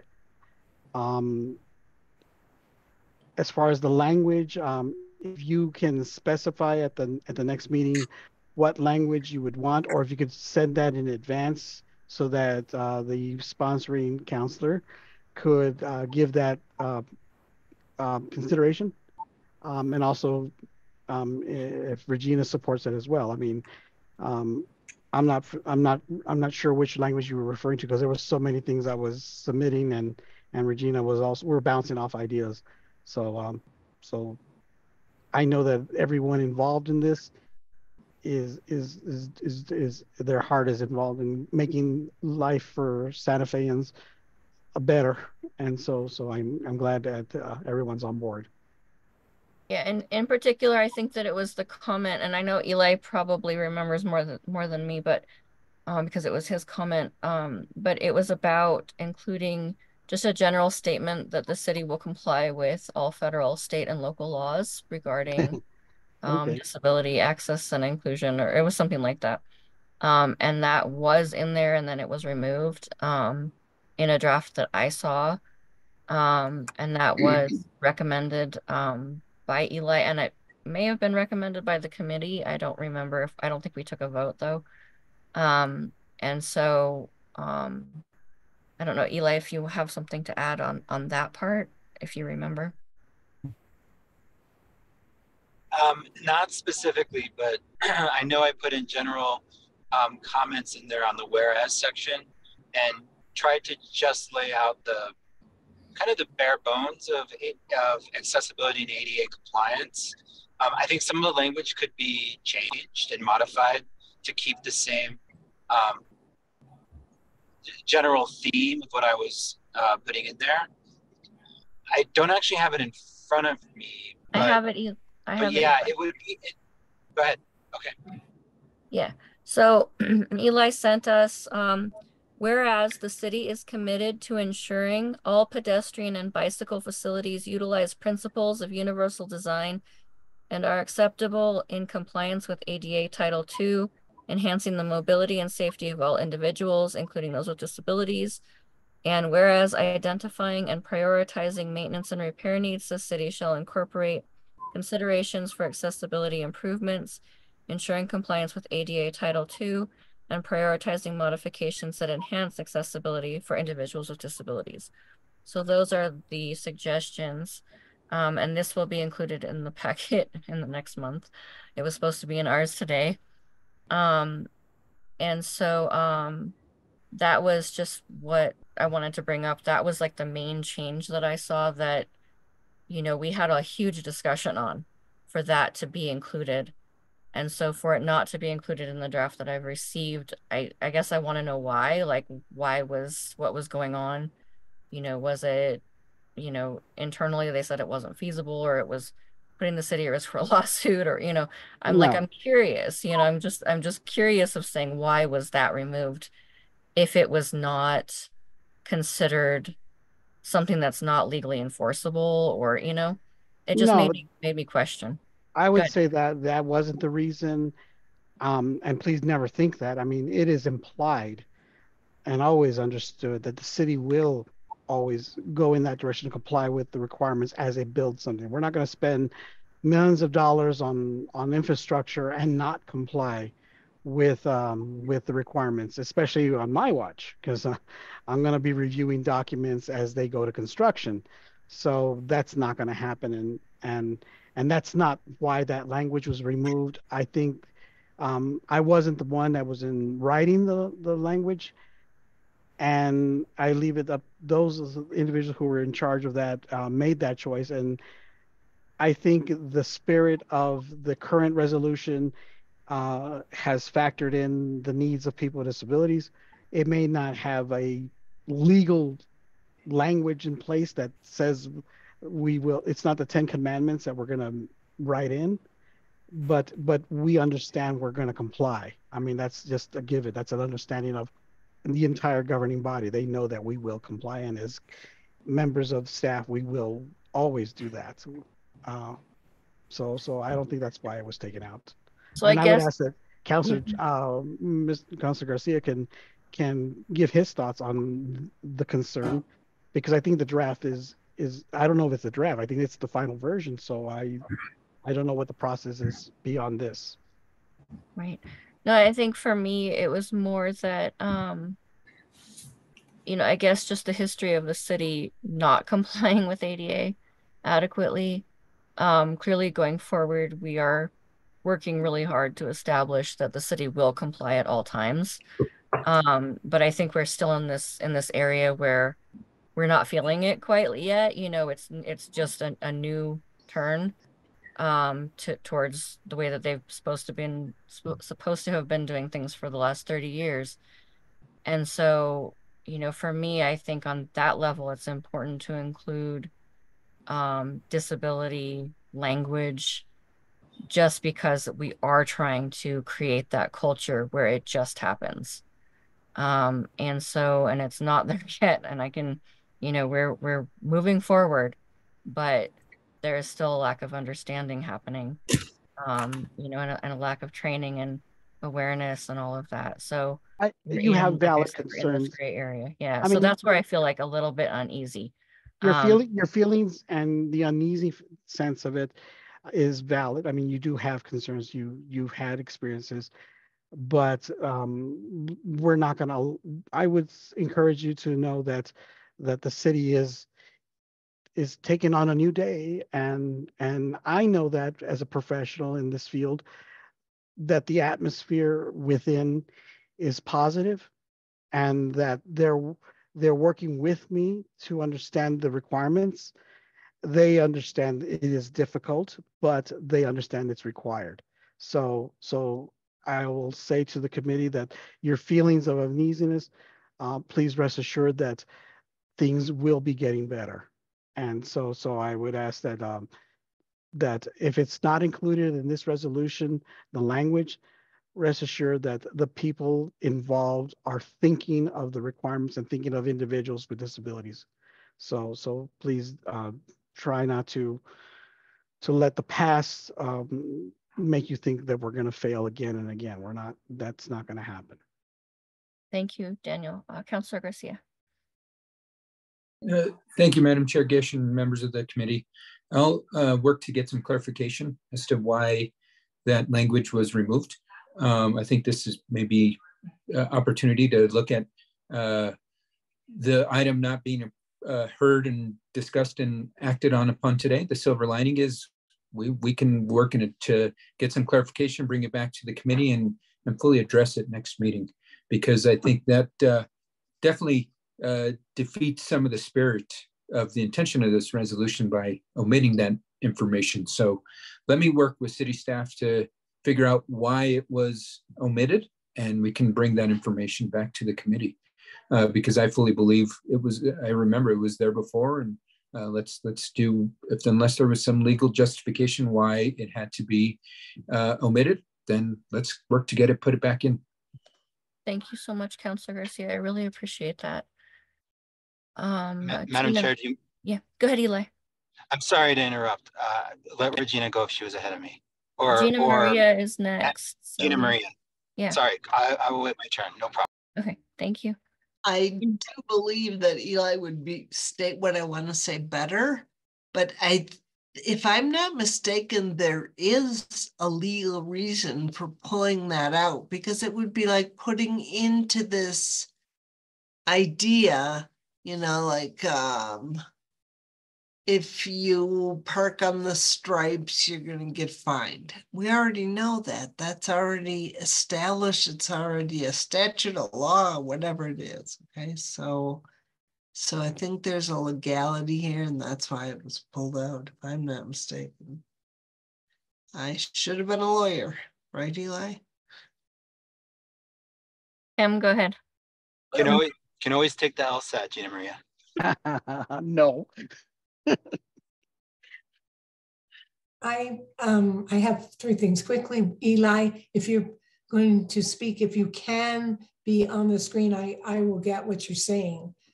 That's one thing. Two things. Second thing is that personnel changes. The city may be on board right now, but I think it's important, if it's legal, to put specific language in this and I don't know what it, bill or what's it, a referendum, what's it called? It's a resolution. A resolution, thank you. For future reference, staff changes. And I had another thing I'd like to say to Councilor Garcia. Thank you so much for backing this resolution. Specifically as a cyclist, I want to say how dangerous the paths, streets are. And that to me, it's crazy that a bike path or lane will be put in and not maintained. It's like paving St. Francis Drive and never repaving it, never sweeping it, never filling the potholes. But that's what happens with bike paths, pedestrian paths. It's just like not in the mentality, and you wouldn't do it for any other means of transportation, but you do it, they do it to pedestrians and cyclists, but not even a thought of maintaining it. So I thank you for bringing this out. Yes, I very much agree with what Pam just said, and I'm very grateful for the time that Councilor Garcia has spent with us and meeting with us, both here and to prepare us. When I spoke at the BPAC meeting, it really genuinely helped me to feel less anxious attending the meeting, and I really appreciated that. You know, being heard and being understanding what it is that I was, you know, there for, really genuinely helped me to not be so anxious. So I see some comments. One second. So Miriam, it says it's legalese and we should stick to established protocols. So yeah, I mean, if, like I said, if there was a legal reason for it to not be there, fine. But you know, I think just stating that the Mayor's Committee on Disability is in support of it, you know, I mean, I guess unless people have access to our letter, you know, of why we support it, you know, or if they said the Mayor's Committee on Disability supports this because it increases, you know, disability inclusion and access to the community, bike paths and trails and all of that. I think that would be maybe like, it would feel a little bit better to me. You know, clearly I'm not going to not vote for it because of that. Like, I'm curious about what the process was, and why it was changed. So, anyway, I think that we have had enough of a discussion on this one. I know that there's an important discussion, next, which is that the BPAC, has a request for disabled committee members' participation and advising. And if you want to go ahead and present that to the committee, go ahead. Thank you, Madam Chair Gish and members of the committee. I think this item can be tabled until March, as it will allow for BPAC to come with the formal proposal to the committee. That way the body can really understand, you know, have the appropriate documentation and supporting materials in regards to the request that's coming from BPAC. I can give a sneak peek. That way folks can begin to think about it, plant the seed, and then we can have a more thorough discussion in March. And I'm happy to bring a BPAC member or two with me to our next meeting. But the overall intention is BPAC wants to update its establishing resolution that establishes the body and include in some fashion. The initial discussion was to look at how we can include membership, but we don't know if membership is the appropriate avenue or vehicle, but we want to ensure that there is a strong voice from the disability community on BPAC and represented at every BPAC meeting. And so overall, that's kind of the very high level thought process and initial thoughts. But as I mentioned, can come with more of a formal proposal in March. And that way we can have a more robust discussion in regards to how this committee could cross collaborate with BPAC in some fashion. And just to give an example, there's also cross collaboration happening between BPAC and the Public Safety Committee. Through the Public Safety Committee establishing resolution, it identifies that one BPAC member sits on that committee.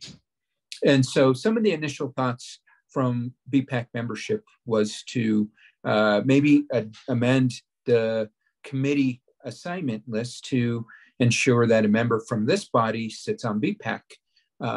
But that's where we don't want to make the decisions on your behalf. We want to include you in the decision-making process and ultimately understand what would be the best avenue to ensure that the voice from the disability community is represented on BPAC as we work to address many things through bicycle pedestrian infrastructure and make sure that it's accessible to all. So that's a very high level overview. More to come. I apologize that this agenda item wasn't well prepared. I know that Chair Gish and I had talked about bringing this proposal to this committee in February, but I didn't know that it ultimately got on here. I know the BPAC, the resolution for the BPAC presented was on the committee, proposed to be on the agenda. So I do apologize on my behalf and BPAC's behalf, and we'll come better prepared in March and ready to have a robust conversation with y'all. Thank you so much. And if you could get me, I know it had been mentioned in your meeting in December about some kind of a priorities list or something that the BPAC has, that would be fantastic to see, like the areas that you are focusing on, and we can see how we overlap. Because we have numerous shared goals and needs. And so I think that would really help for our committee to see what your committee is doing. And then we can start thinking really collaboratively on how to move forward, either as a committee as a whole or as an individual member or both, maybe some kind of, some things come to the committee as a whole and some things are fine to be handled by an individual. Or we could do outreach with the community, with just the disabled community in Santa Fe.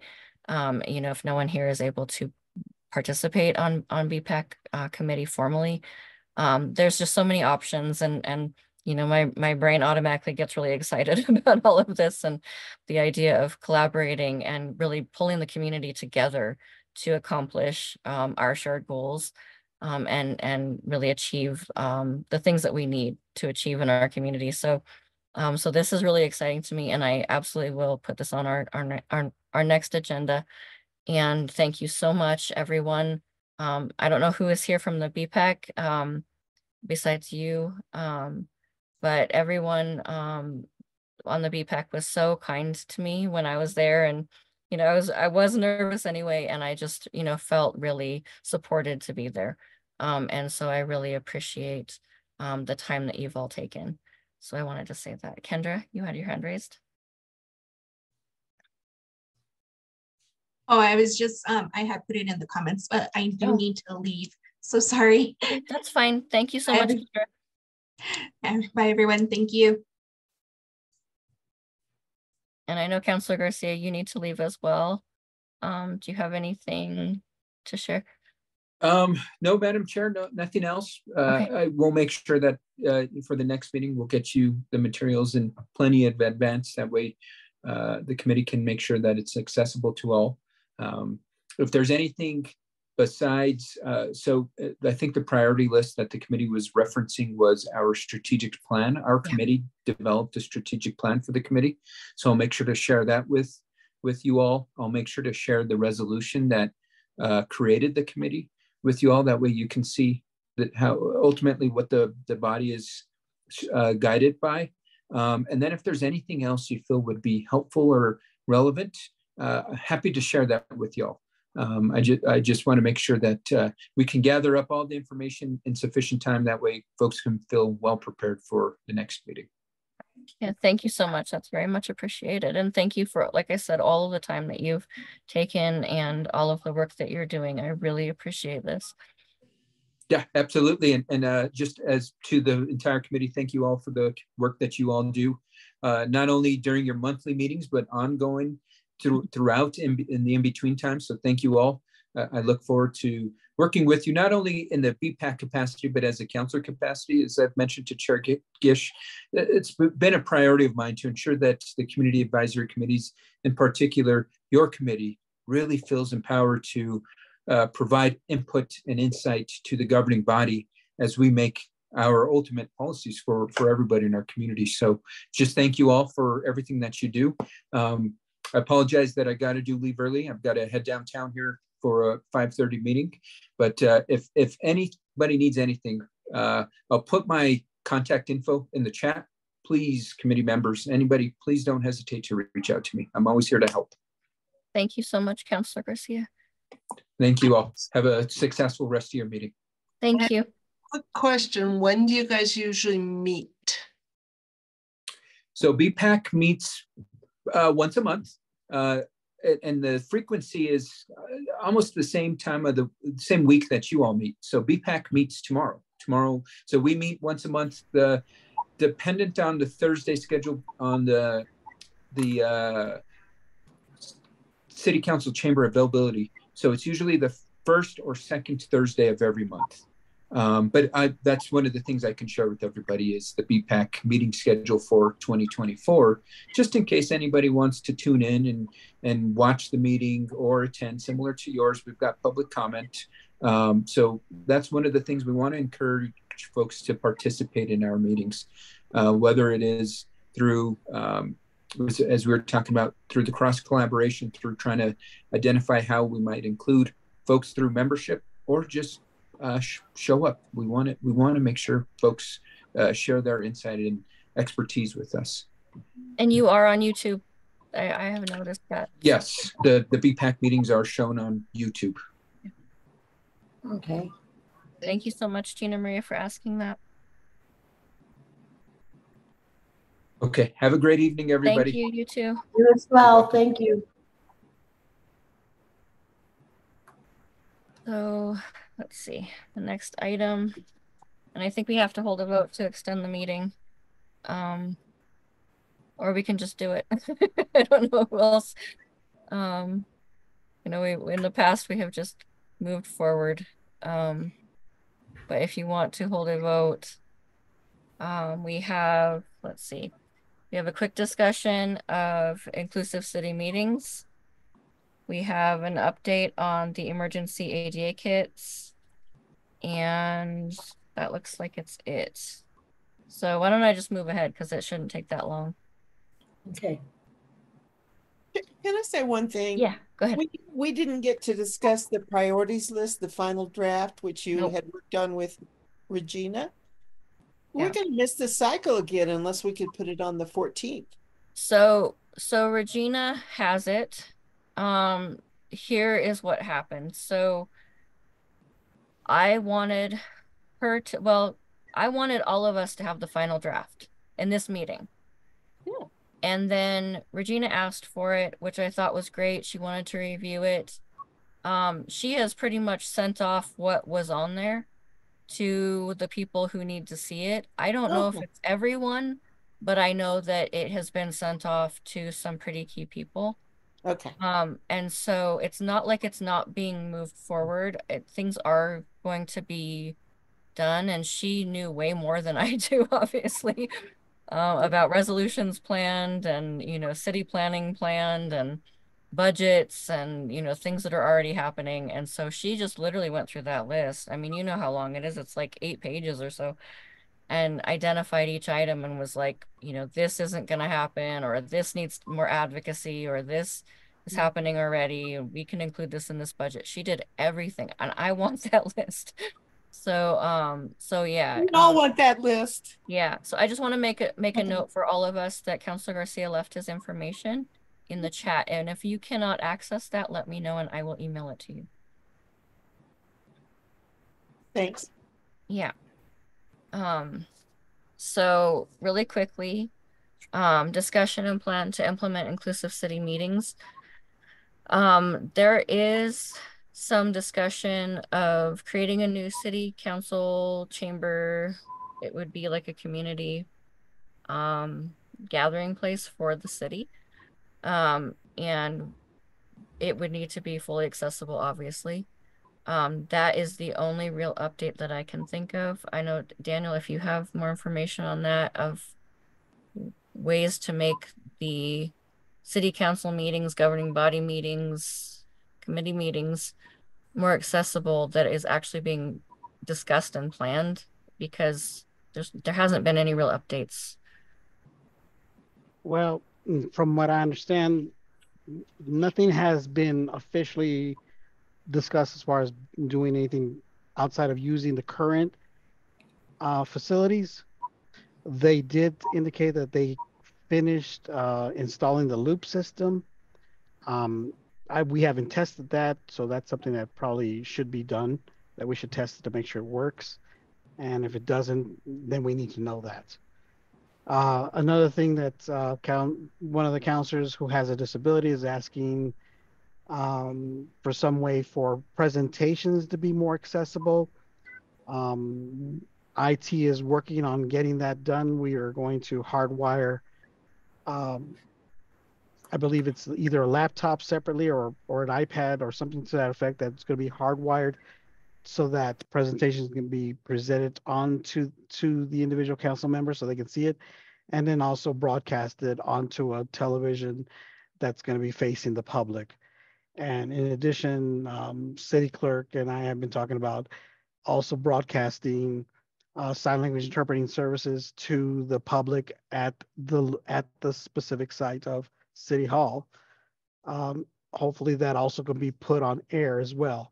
Those are the things that we're looking at.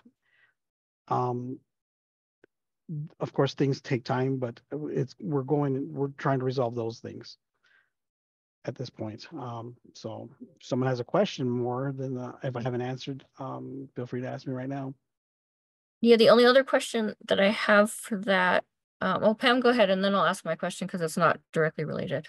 Oh, it's not a question, it's a volunteer service. Okay. Just the loop. If somebody can tell me how to do that, is it always on? I'm not sure, and that's what we can, if you want to be the volunteer to experience that, we can set up something to where you can come over and have City Clerk demonstrate its use. And then you can ask those questions as to when do they turn it on and how can someone who needs it knows that it's on. So that's what we want to make sure. I think it should be turned on at all times. But sometimes we only have 3 people in there and they don't need it. So here's my concern. From experience, staff changes, and who is ever in charge of AV that night doesn't know how to turn on the loop. Correct. And so that's how to adjust the volume. Sometimes someone turns it down. We don't need it. Oh, well, we'll just turn it off or down. Or the janitor comes in. I mean, I really care about this loop, and that there are written directions next to it, and then it's always on, because if you don't need it, you don't use it. So let's go ahead and have something happen. If you're willing to be the participant, let's do that, and then we can enforce those ideas onto City Clerk so they can understand the best practices that should be instituted. Yes.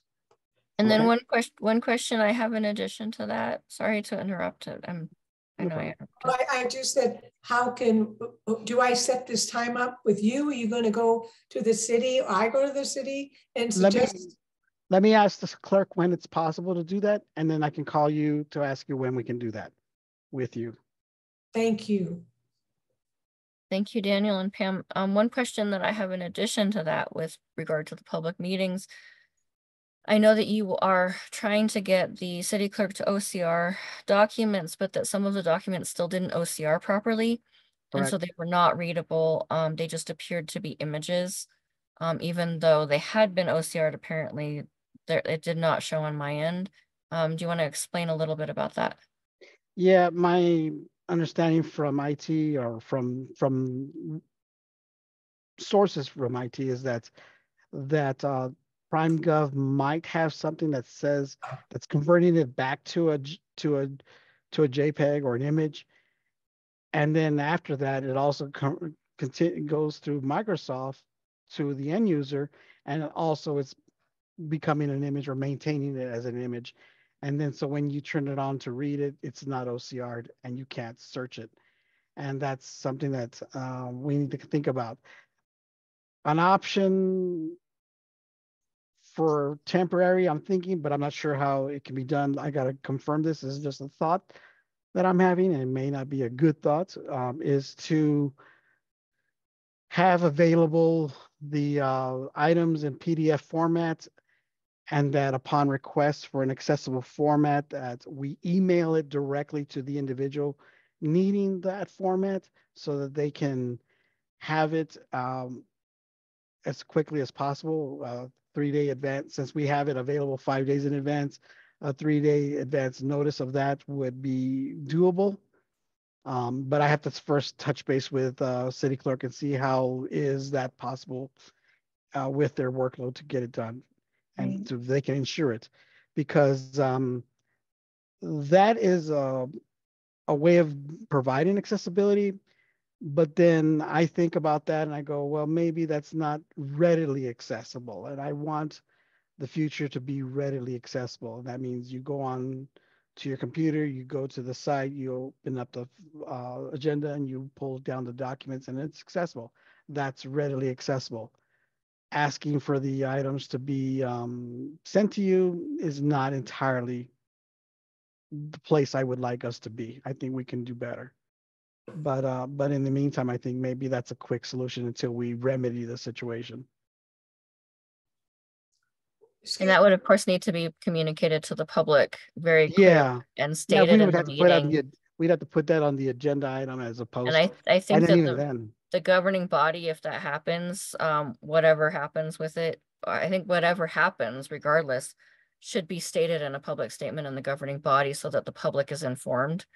Because a lot of things that's been happening with the city clerks is they go and they change process or they do something different, and no one ever knows about it until you go and try and get your accommodations. And then you're like, wait a minute, that changed, you know, and you don't really understand.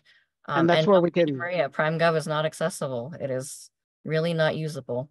And that's where we can, that's as we go in that direction, that's where we're going to have the opportunity to redefine the approach of how city clerk presents things of this nature from the beginning of the meeting, so that way it could be a general statement. And those of you requiring an accommodation in future meetings, you may request the items in accessible formats 3 days in advance. If they just made that kind of a statement at the beginning of a meeting, that might be something people can hear and listen to and understand. And again, the options of that I just gave you, I prefer to be readily accessible, but with technology, I'm not sure where we're at this point. I gotta assess where our options are, and what's the next step, because we're gonna have a new vendor and it's not gonna be PrimeGov, and so I need to break it down with those individuals to make sure that they're gonna be able to do what we need. And then we need it to be tested. Yeah. One option has happened in the past, which is where we used to upload our agendas and packets directly to the website. So maybe there could be a web page that's made for accessible format documents that people just know that like people can go to, where all of the meetings are just listed out with the same thing in a doc format instead of the PDF. I mean, that's one possibility we could look at. Yeah, doc and formats. That's just the accessibility page for all city for all city committee meetings. Yeah, and the thing is, some of the items that are on those committees, especially the finance, has contracts, and they legally cannot post a doc version, right? Because of the signatures already in place, and plus it could be manipulated, right. And those are legal concerns that they have, right. And I do share that would be an undue burden for them to expose a contract in that fashion. So, right. so I would agree with that. But I'm talking about like the minutes and things like that, that minutes should have been made sure. accessible, and they just were not accessible for this last governing body meeting at all. So, yeah. That's probably an option. Word doc, preferably, when possible, PDF, OCR when absolutely necessary, especially for sensitive documents. Yeah. Tables, like, Excel spreadsheets and stuff like that are difficult, if not impossible. I'll probably have to touch base with you and what your thoughts are on making those accessible, because I don't have the disability. I would need more perspective on that. Yeah. Excuse me, what does OCR mean? I can't Optical. follow this. What's the practical application if you don't remember the exact? Okay, well, I could tell you. Basically, it's taking a document, a written document, converting it into a PDF that can be searchable. And that makes it, that's the format is OCR'd. That means you can go in there and type the word "the," and then it'll highlight the word "the" throughout the document. Okay. If it's an image PDF, you can't do that. And that's where it's difficult for a person with a disability who has a reader and they want to read the document. They can't read it because it's a single image. And that's the inaccessibility of not having it OCR'd. Optical, I can't remember the acronyms, but it's what it means. Searchable resolution. There you go. I think that's what it means. Thank you. I have another organization that I use that has an accessible website, and I need to know the meaning of some of these words. Okay. Pam, I can send you examples of an accessible format versus a non-one where it's OCR'd and not OCR'd, so that you can see and play with it and highlight the text. Basically, if you can highlight the text, generally it's readable with a text reader.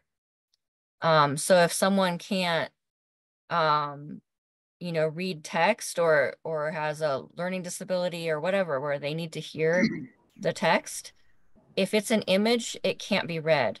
But if it's OCR'd, it can be read with text readers. An image can be. If cannot be. An Never. image cannot be, no. Okay, thank you. Yeah. Can you send that to me as well, Chairman? Yeah, I will. Yeah, let me make a note. This is Eli here, and sorry, Pam, my apologies. I'm in the car, I'm driving, so I can't turn the video on. I'd be happy to also share some process documents that might be able to help the city with making sure that their documents are accessible. And this will be part of the training that we can discuss next month. I will say the whole term OCR is like very rudimentary and very, very basic. PDFs themselves have to be properly tagged and made accessible. PDFs can be made accessible, but it does take know-how. I'll also add that this is a real opportunity if the city is looking for a new vendor, a Prime Gov-like provider, to include in the language requirements for them to be web content accessibility compliant AA, 2.1 AA. I've shared that with the city because it really puts the onus and the obligation on the vendor to provide accessible documents so that we don't have to go back in the back end and fix the documents manually or create processes outside of what the vendor should do. So it's a real opportunity now in the RFP process to include those obligations and actually rate the vendor or potential vendor through the RFP process and have accessibility be part of their rating. So I just encourage that. There's lots and lots of information about how to do that. If you look at 508 compliance, and I'll share that information with the city, and we can include that in our discussion next month as well. You're muted, Turkish. Sorry, that was like the 10th time. Go ahead, Daniel. Well, with regards to city clerk and the new vendor, the process had started, I believe, in November. And as of date, they've already signed contracts, and the vendor has indicated that they're going to meet those specific standards. Of course, I don't believe until I see it. And so we're going to want to ensure that they demonstrate that to us as we move along. They will be in place within 6 months. they're replacing PrimeGov in that time frame. And so that's where we're at now. We're past the solicitation of a vendor. They've already selected one. And oh no, where'd you go? What's that? Okay, can you hear me? Yes. Okay, Yes. something came up on my screen. I don't know what. Yeah, Pam is sharing a whiteboard and I don't know how to turn it Pam on. is having a hard time. I want to say that I need to leave, but I can't figure out chat. Oh, okay.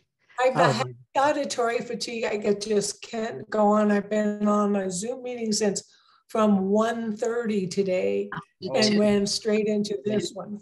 And I can't do it anymore. So okay. Sorry, I'm That's okay. leaving. Okay, she's leaving, and will she leave us with the whiteboard? No. Okay. Yeah, I'm zoomed.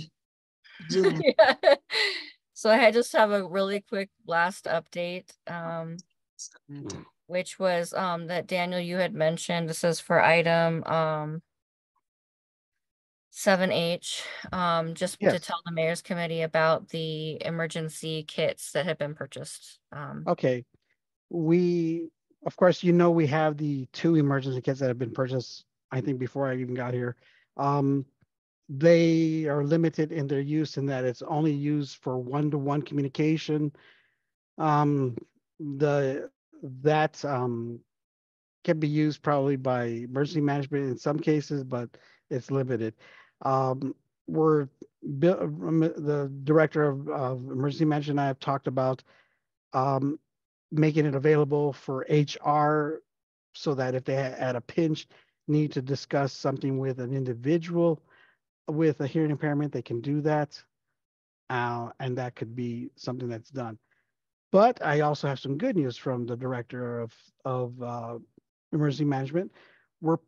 He's purchasing within the next 30 days. It's in process already. We've already looked at 2 systems that are able to be utilized for more than one individual, for groups. And so that's what's being purchased. We're buying two sets. One will be housed with emergency management, and one will be housed with city clerks for their use. If someone needs it, they can request it and utilize it. In the event that there's an emergency situation, emergency management controls those 2 items, so they would be able to use them out in the field if that needs to happen. So he's already purchased those. They're individually approximately $9,000 a piece. So we're getting 2 of them. I believe that's what we're doing. Yeah. Okay, you're muted. Again, you're muted. I wanted to say that resolves a lot of the issues that we were having. I know when we last used the kit, it had to be used by one person within 6 feet of space, which is not very productive if there is an emergency or even an event, just, for people to be able to attend an event, to have to crowd together in a little 6-foot space. And so this does address that accessibility need. Fingers crossed. I actually really look forward to it, to being able to see it. So that's my hope. Too. We will get to test it out and see how it works. And also on the same subject, go ahead, Eli. Well, I'm a little confused. So you purchased some more kits, or a new type of kit? A new First question. Second question. Mm-hmm. Okay. We and I don't want to be negative, but we've requested a training on the kits for at least maybe a year. Mm-hmm. And I just keep requesting it, and it just seems to not go anywhere, which is a little frustrating at some point, but also I don't know what else to say other than just tell us that you don't want to do the training, and that's fine. We'll move on. But I'm sorry, I don't mean to be frustrating, but this has been a request that we put in multiple times. So I'm not sure where we're at on that, and I'll just make the request again, but just please explain to us if that's going to happen or not. Yeah, and I did ask that question today of the director. He did say that he could do a training with a small group, like about 4 of us. So he can show us the devices, and then he'd be willing to do that. So I guess we can decide who wants to do the training, and when we meet physically with him, and where, so that we can do that. I would say my office out here, you've been out here, is more conducive for testing it out here, because I know his office is out there, and it's a real small office for him, and it's not conducive for public. So I would say let's have it out here, and then we can take our time looking at the equipment and trying it out, and he can do a training here because we have a conference room that he could use. So we can set something up. So let's talk about that. I mean, if you want to give me some time frames, let's do that. I can ask him when he's available as well and see if we can get it all together. Yeah, and I will send out I can send out an email to the mayor's committee members. It probably should be, well, Pam, it's definitely a good person. I know Eli, I would really appreciate you being there. I would appreciate to be there. I just don't know who else would be interested. So I'm gonna send out an email. Go ahead, Angelique. I don't mean to interrupt you. That's okay. Since I volunteer with the Red Cross, I would love to be a part of that one as well, Okay. please. So the Okay. first training we can have me, Eli, Pam, and Angelique, along with you, Daniel, and Brian Williams. Yay. And Brian. Yeah. Okay, and along this topic, I'm aware that at the, I guess, a special event center or civic center, whatever you can call it, that they had an amplifier there that was broken, and it's still on order, and I'm not sure when it's going to be in place, but I know that they have an app where someone with hearing impairments can go from room to room, meeting to meeting with this app, and get a loop system, use a loop system that way, and that it's pretty advanced. So I know that's what they're using for conventions and things of that nature, but they're still waiting for a new amplifier that goes into their whole system. You should see the system. It looks like a war room, and it's really nice, but they're expensive, and they've been waiting, and it's been a supply chain issue, waiting for that particular piece of equipment. But that's what they do. So they make it available for anyone who needs to use it for conventions or meetings or things like that nature. And I was hoping to see if it would be there for the mayor's address, but I'm not sure it's going to be there for that. Okay. Will you update me if it is? Yeah, and I'm hoping that the system that Brian is buying will be available for that time frame. So let's see if it is. Yeah. Okay. Please let me know whatever happens. I would really appreciate knowing that, and I can send that out to the mayor's committee members so that they know and can tell everyone as well. Okay.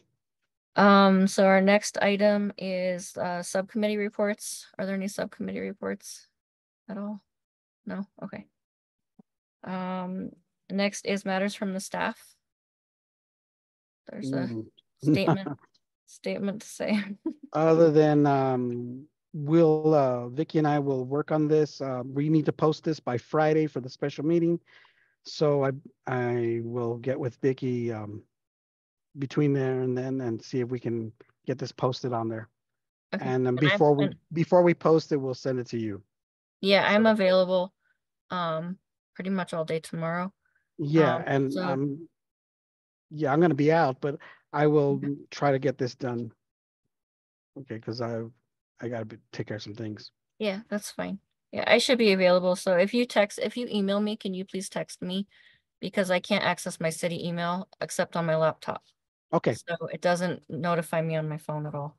So as soon as we send you something, and this should be relatively short, I just got to touch base with Vicky as to when we can coordinate this.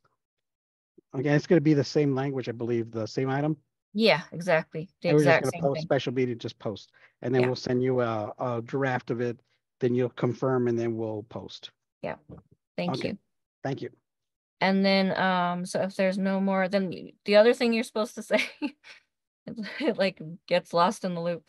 A link to the video recording of this meeting will be added to the meeting minutes for the meeting. So there you go. I said it for you. Thank you.